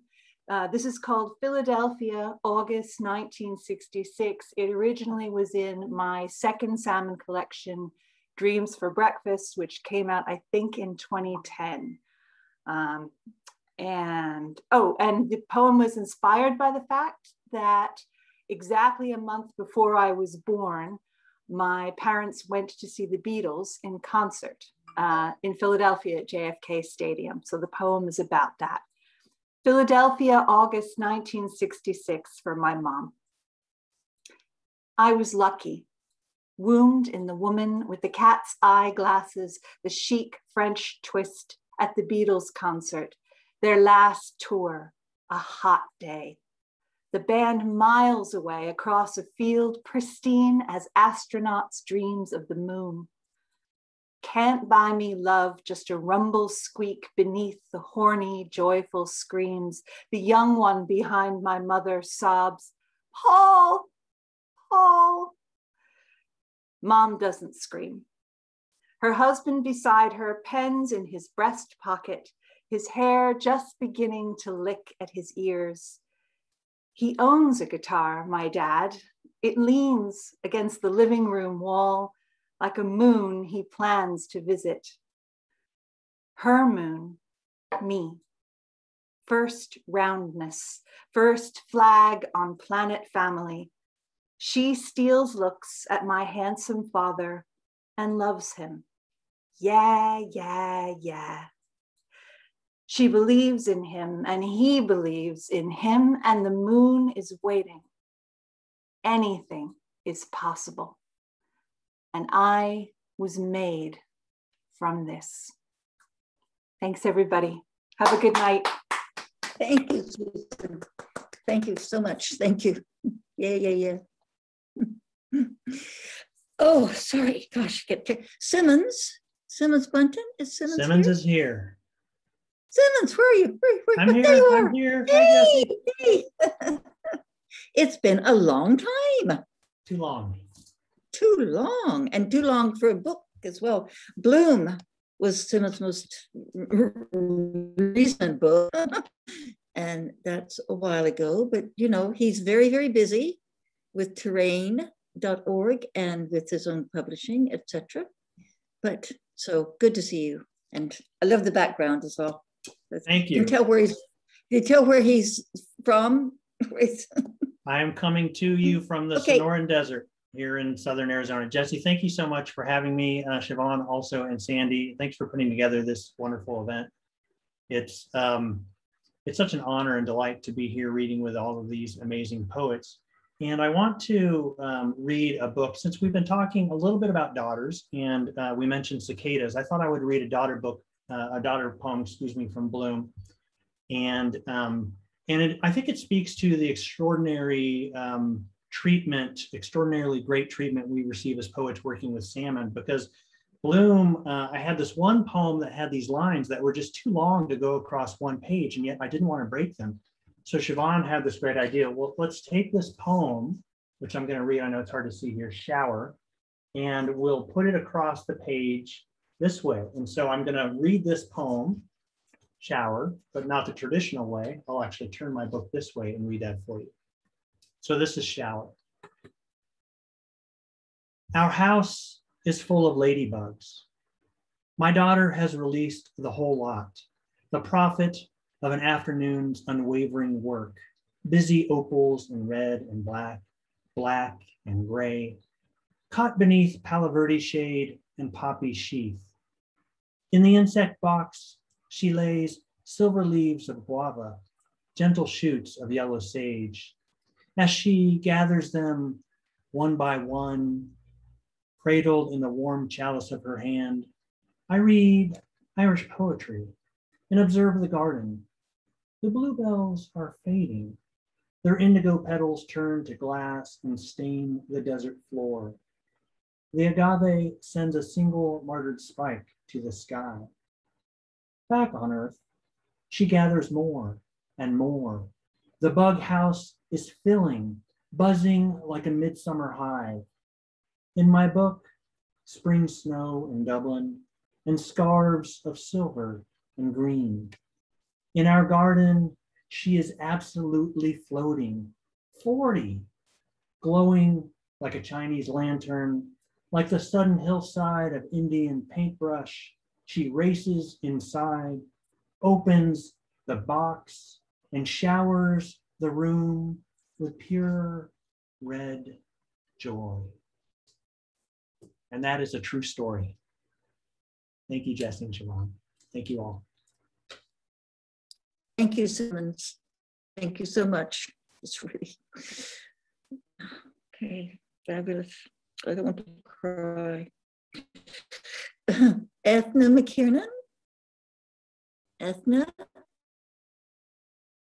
Ethna. No, not there, not there. No. Ethna? No, well, I'll just move on. She's there. Oh, there, hi. Hi. There you are. Hello, sweetheart. Hello. See you, good to see you. Yeah, I thought, oh no, she's not there, but you are. Okay. Okay, I'll let you. Ethna's also published quite a few collections with us and has one forthcoming very shortly. Okay. And I will read very shortly a poem that is in Days of Clear Light, Jessie's Festschrift. This book, by the way, is so gorgeous. Everybody, isn't it? Just, it's beautiful. The illustrations and the book covers. Anyway, I will look for and then read that poem. Also the title of my new book, which is called Light Rolling Slowly Backward. It's August, the season of regret, the season of late beauty brittling on the edge, months before the frost. Crickets drone their low nighttime hum, and sadness passes like a light wind through the windows. What is it that we miss? The lilies are long gone, but phlox blooms deep pink, and cosmos sway their bright yellow hearts out. It's August, and we're hurtling toward November, even as the glory burst of fall color lies ahead. Light rolls slowly backward now, while days shorten, our shadows grow. In high school, I remember memorizing, Margaret, are you grieving over Golden Grove unleaving? That must be what this morning is, days away from what's to come, even as the crickets chirr their bright summer song. Love, if I knew you, ever found you. Thank you.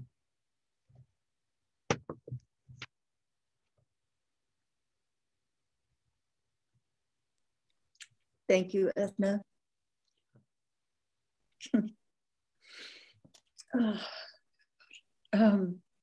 Jude? Oh, Jude Nutter. I'm here. Hi, there you are. Hey. Yeah, Jude goes back a long way too. We do. Long, long, long way. We do. And this is a kind of a long time getting this one out as well. But you know, has a book coming with us shortly. Dead Reckoning. Oh, it's what actually, am I talking about? It's just out. It's out. Yeah. Uh-oh. Is it past my bedtime? No. Yeah. Dead Reckoning. We just published. Yeah. It's. I got a thing from FedEx that's supposed to arrive tomorrow. So, yay.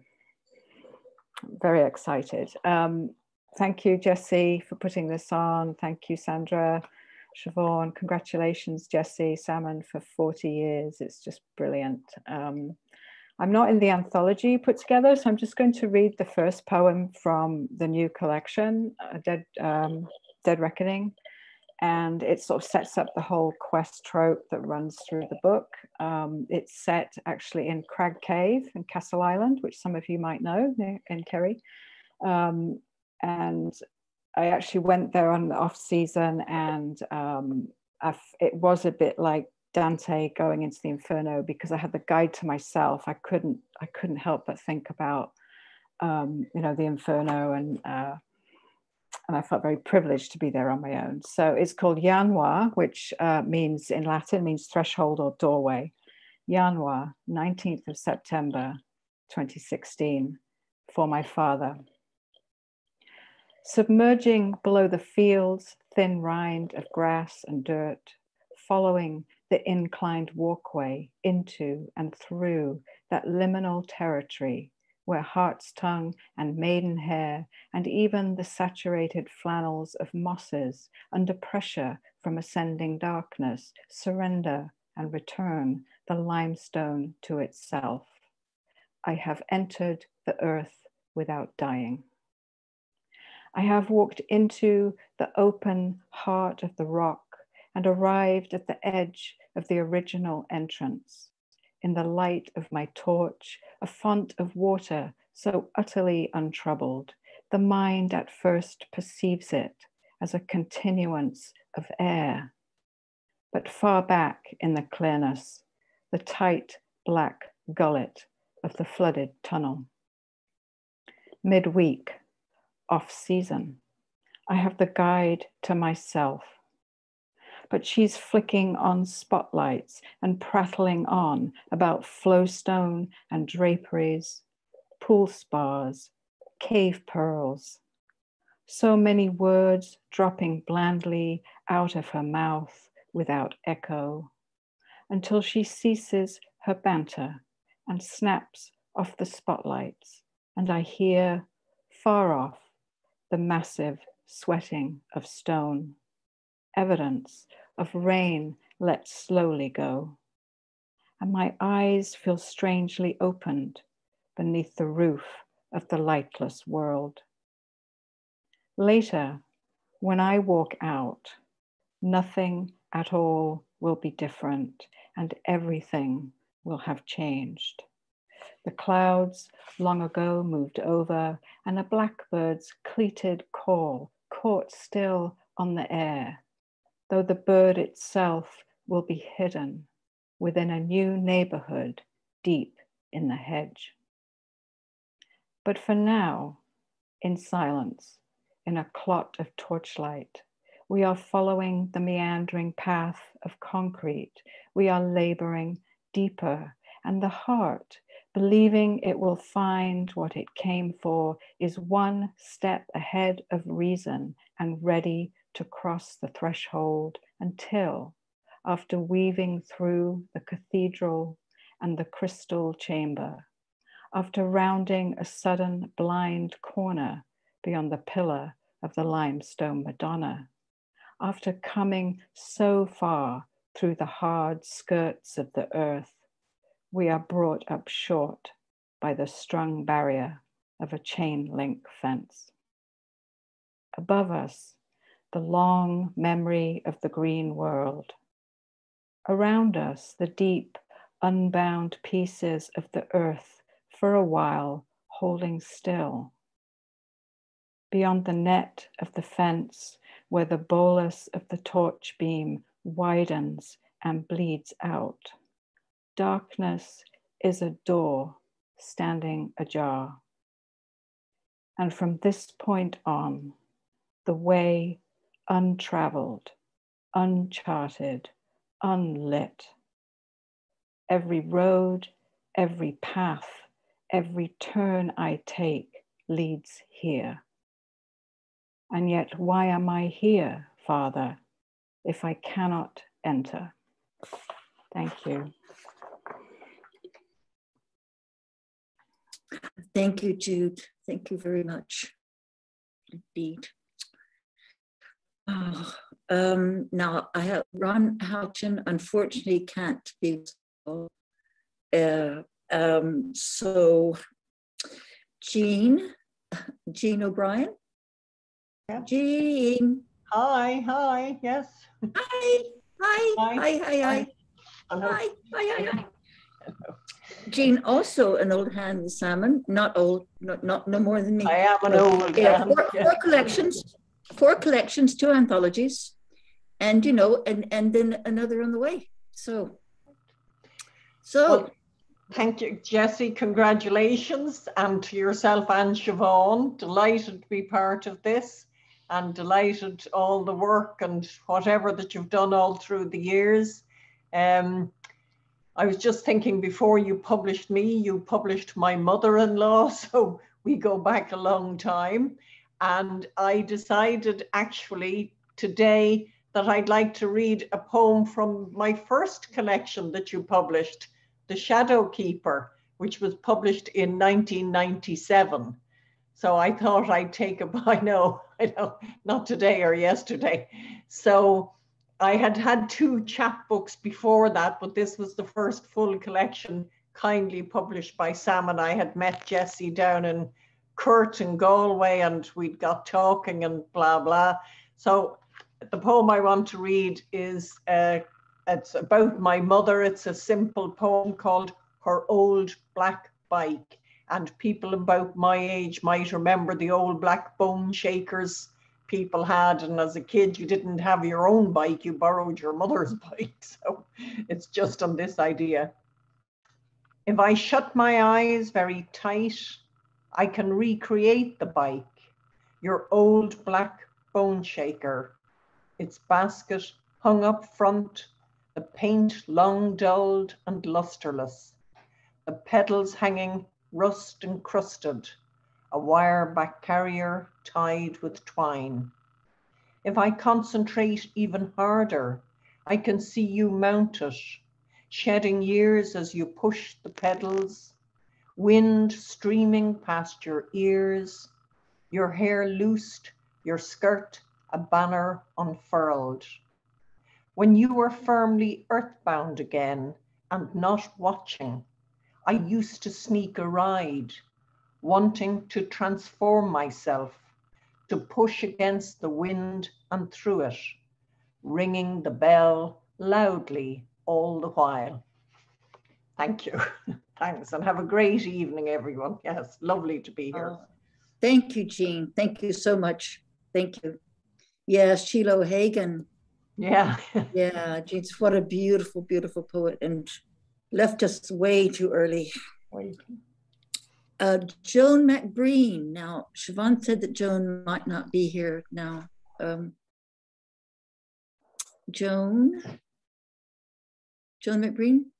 No. Oh, well, that's a pity. Yeah, okay. I think she has internet problems as well with the connection there. It's in the wilds of County Galway. Dear Eamonn Wall, you better be here. Eamonn, you were here a minute ago. Yes, Jessie, I'm here. Oh, there you are. Yeah. Hello. Hey, sweetheart. Now, again, you see, as I said, we've done this not chronologically, but backwards. So Eamon's first book was 1994, and we have these 6 collections. And the most recent one, Junction City, New and Selected Poems, and he has another, if we can get the schedule right, soon. Okay, Eamonn Wall. Okay, thank you, Jessie. Congratulations to you on this magnificent achievement, a magnificent occasion. And many thanks as always to you, Jessie, to Siobhan, to Tim and Eve and everybody associated with Salmon, not just for publishing 7 books through the decades, but also for your friendship and support. And thanks to Nessa and Alan for including this poem in the anthology, Days of Clear Light. And that's the poem I'm going to read now.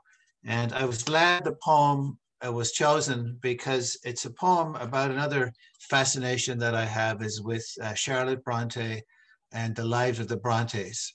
And of course, the Brontes in some ways remind me of Salmon, people living in wild places, producing wonderful books and changing the world.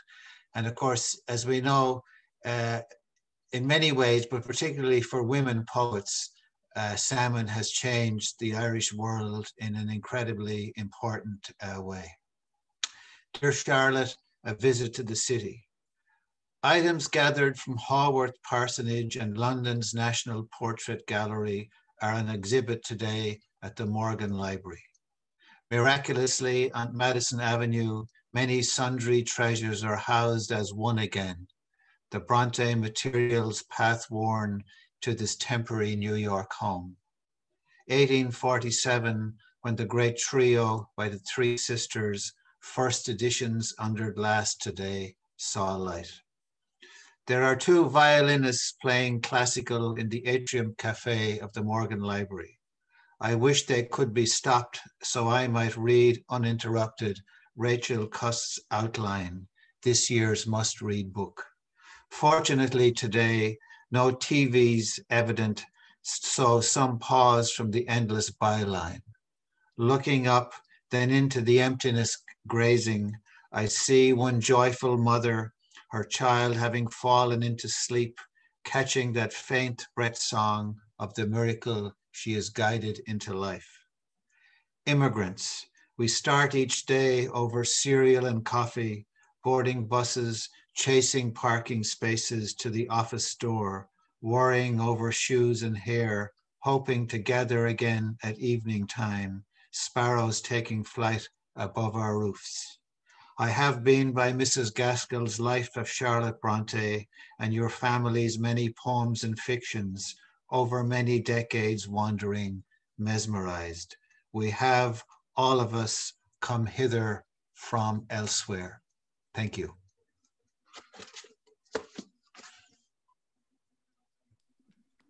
Thank you, Eamonn. Thank you. I've got a little thing saying your internet is unstable, but that's not, you know, that's not the only thing unstable about me, but aren't I lucky?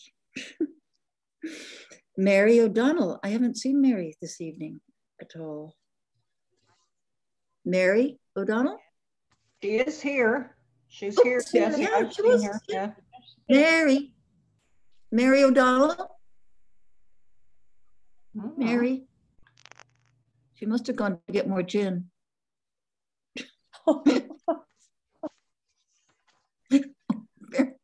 Mary? No? Okay, now, in the old days of the Salmon Journal, I'll just wait, I'll go back again for a minute. In the old days of the Salmon Journal, we started out as Portugalway, as, you know, a photocopied little thing, and then we decided it would have to be the Salmon, not Journal, Salmon International Literary Journal, okay, out of Galway when nothing was, anyway. And one of the first American poets, there were a couple. I mean, I didn't deliberately go for American poets, by the way. I hated the place when I left in 1970, hated the place and didn't want to go back ever. But, you know, you kind of get, like, you get older, like you get perspective, especially since, you know, the more I became a kind of a, you see how you can't actually, you can't really move away from your country. No matter what, you know, I mean, physically, yes, and I wouldn't live there again, you know.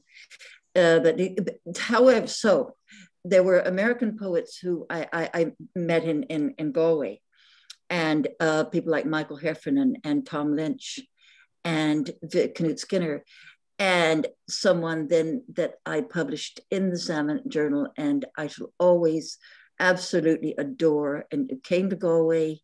And we had a very lovely launch with Eva Burke, and someone I admire tremendously, Paul Ganega. Paul, after all that, you better be there. I'm here. I'm here. Hi. Yeah. Remember Galway in those days? I do. Do I need to do anything? We published an absolutely, you know, so we published a few of Paul's books as well. But that was the kind of Americans coming to Ireland, that kind of connection that gave me the idea again of branching out. And after all, Ireland is very small. And if you want to publish 1 billion people like I do, then you're going to have to move out of the country a bit, you know, with. So, Paul, so good to see you. So good to see you. Thank you. There, you ready? You ready? Your connection's okay? Okay, I'll leave it to you now. Like, okay. What an honor to be here. What an honor to be part of Salmon. I'm going to read from Days of Clear Light. And the poem is 1984. Which is just about the time when Jessie and I met, I believe, right around then. And it's very much a New York City poem. Uptown Local, 2:30 a.m. Sunday.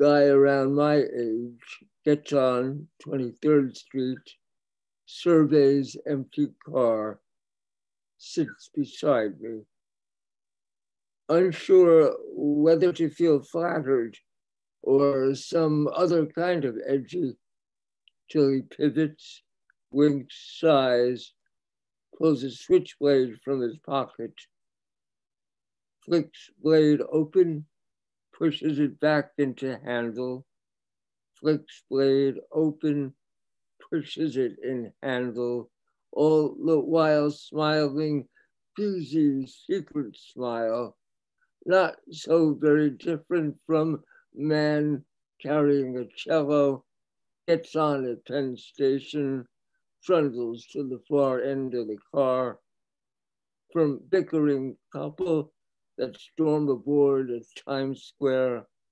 Mohawk teen with birdcage, Deirdre drag.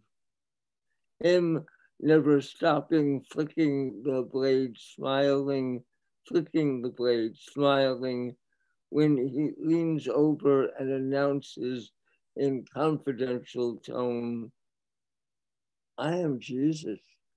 I can do whatever I want, anything at all. And I, with breathless effort, twist lips into what I hope passes for a non-agnostic grin. And despite stares insisting they see nothing from those who joined our ride, and despite the urge to flee the next stop or the next, I somehow stay put all the way to 110th Street, where, ungluing myself from the seat, I leave Switchblade Jesus on his eternal journey to the Bronx. Whistle walk 3 frozen dark blocks home. Roar of his goodbye beneath the subway grate. New York prayer stuck in my gut. Thank you.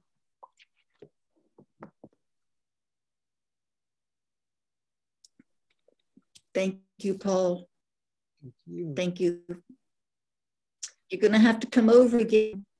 I'm looking you forward and Jim. to it. You're going to have to come over to Ireland. Stay in the bookshop. Do millions of readings. Thank you. Now, Mary O'Donnell is here somewhere. Mary? Mary? I can hear her very faintly. Yeah, she needs to, Mary, you need to turn your sound up a lot. Can you hear us, better. Mary? Is that any better now? Yes. Oh, yes. there you are. Oh. Yes. Okay. Yes. I had my head. Sorry about that. I had my headphones in, and I thought you'd be able to hear me just fine. Well, can you see me? So Mary Okay, also thanks, just Sandra. has a new book, Massacre of the Birds. It's Mary's latest collection, and also someone who goes back a long way with Salmon. Yeah, reading the sunflowers in September. That was what? That was 80. Was it 89 or 90? 90, I think. 90, yeah. Wow. So hard to believe. Yeah. Anyway, okay. Look, I just want to say thank you to Jessie and Siobhan, Sandra, and everybody involved in tonight's wonderful gathering. It has been great to be published by Salmon Poetry because Jessie always delivers what she says she will do. And that is a wonderful quality, which I really appreciate. And so I thank you, Jessie, for all the nourishment you've brought, not only to me, but to Irish publishing. Even when years ago, some of these idiots didn't quite get it, but I think they do now. So I'm just going to read one. I've stopped caring, Mary. I don't. Well, nothing. Yeah, it's not relevant. We just go on. Anymore. Yeah. No, you know. So I'm just going to read a poem from my first collection, Reading the Sunflowers in September. Now that's partly because I'm in my mother's home in Monaghan and I don't have a copy of Massacre of the Birds with me. So I'll read this one. It's called Cycling with Martin. And I'm reading it thinking of my husband of almost 44 years now and how we were then. So, this harvest we whir across terrain once dreamt of, cautious immigrants in the land of forgotten love.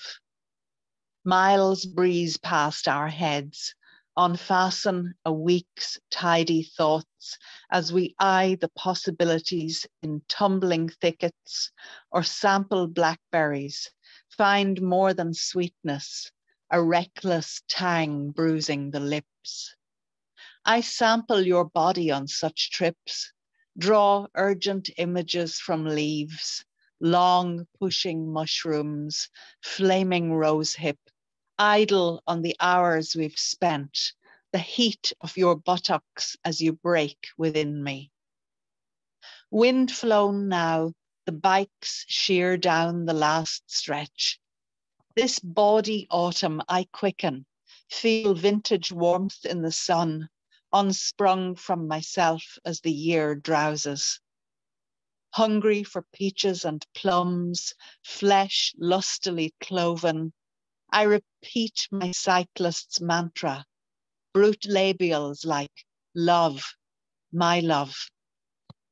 Thank you very much. Thank you, Mary. Thank you, everyone. Now, I don't think Jeffrey Levine has surfaced. I see Kevin Higgins here, but I don't suppose you've got a poem tucked up your sleeve, Kevin. No, I read at the previous event. Okay, but it's very good of you. I'm far too shy anyway, far too shy. You're too shy, I know. Yeah, and Joan McBreen still, no? Oh, okay, as I say, that brings us to the end of our evening. But I've got this book here, Walking Here, which is my thing. I've done two collections of poems. Well, three if you count. Well, first was Daughter, which is a long poem about the death of my mother, and then I did Daughter and Other Poems, and then this one, and then some anthologies. Dogs singing and the various books on poetry, reading it, writing it, stuff. But I think, I think that if I was now, I'm not really a sexist, but I think if I was I think if I was a man, I would have published something in the region of 10 books of mine by now, but being a lady, brought up to be a nice girl and to give in to Sandy, don't look like that, and brought up, especially my generation, to be, you do things for other people and you don't do things for yourself and you don't speak well of yourself. That was, of course, my Southern Baptist upbringing too. But fuck it. I just always did what I wanted to do. And the old gender didn't matter an awful lot, did it? So I have this, but my mother, I'm from Arkansas. The first thing I remember, cotton fields. We didn't actually have a farm. We were renting, but my mother picked cotton for other people.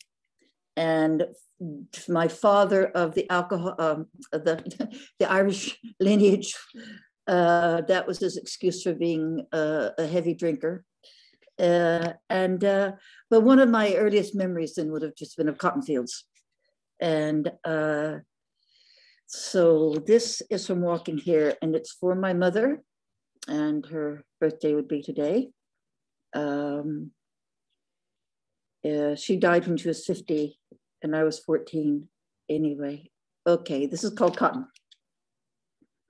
For my mother, Willie Mae Harbin Lendennie, would it have interested you to know that cotton blooms in the valleys of the Amu Darya River? You would remind me of cotton fields which stretched to the horizon in the Mississippi Delta when you were my age with 7 kids. You would remember the way the men weighed the sacks and the coins in exchange.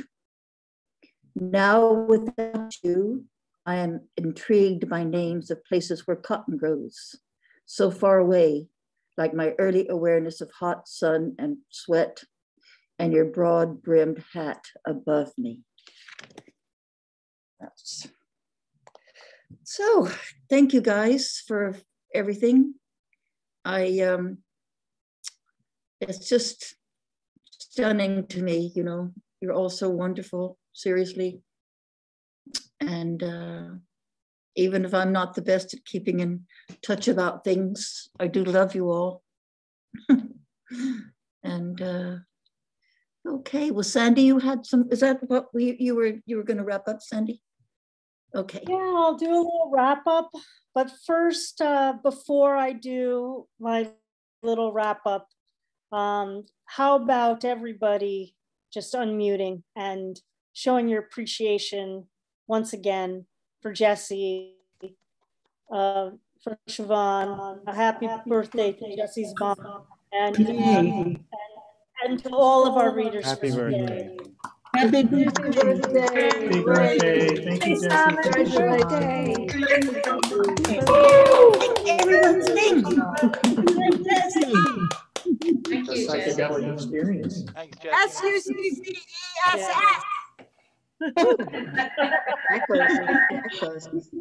So there's a little, so I want to just say what an absolutely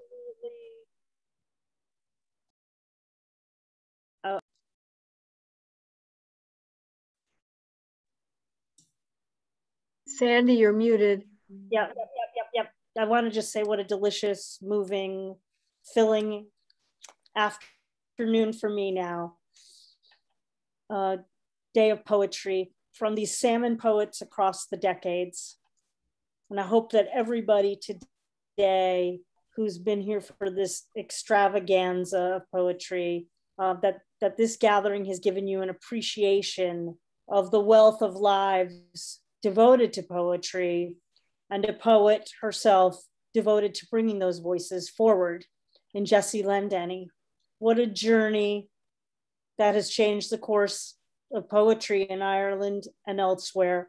You know, with each poet, Jessie, that you've reached out to publish, and to those of us all who continue to read all those poems and poets over time. I want to just remind you all that we've been here today to celebrate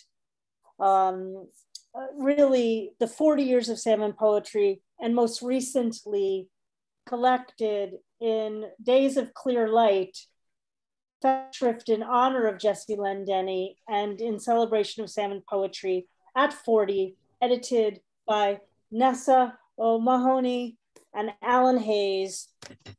And you've also heard from just a few of the 700 plus books that Jessie and Siobhan have supported all these years, and will continue to manifest. I want to also give a special thanks today to Nessa, who has most recently has published, is the editor, co-editor with Alice Kinsella of Empty House, Poetry and Prose on the Climate Crisis. Thank you so much for giving us that overview of time that has been salmon poetry's journey.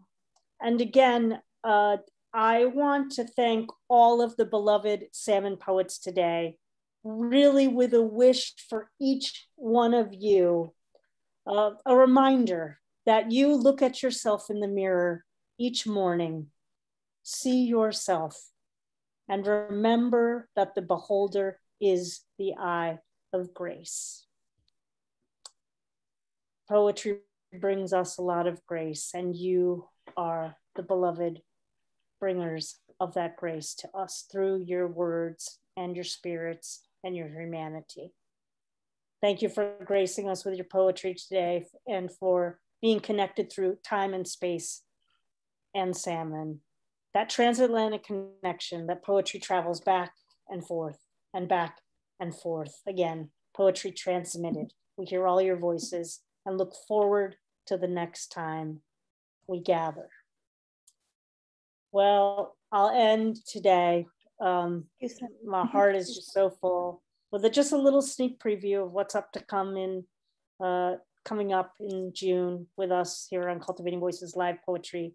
Next week, actually join us on the theme of the Anthropocene with Sudeep Sen, Ann Spires, Dee Allen, and Jupong Lin, and the live open mic. Please feel free to join us. Bring your poems about climate justice and climate change. Our new book showcase will follow June 13th with the works of Patricia Carrigan, Bill Fay, Angela Driven, and Anne Walsh Donnelly joining us over from County Mayo. And June 20th is our tribute to Juneteenth, welcoming poet and historian Kim Roberts with her latest anthology, her edited latest anthology by Broad Potomac Shore. Great poems from the early days of our nation's capital with some special guest readers.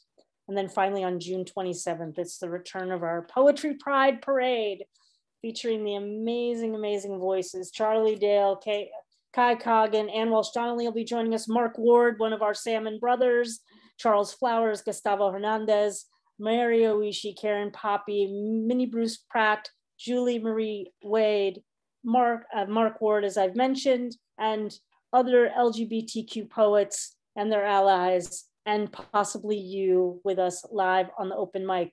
Well, again, everyone, what a very moving day. I want to thank you all for joining us. Thanks to Don Krieger and to Kim Ports for your support today, and sending you much peace and love from wherever you are joining us today. Until then, my friends, ahoy, safe travels, and keep writing. Thank you, Sandy and Kim, and Thank you, everyone. everybody. Thank you. Everybody. Bye. Bye-bye.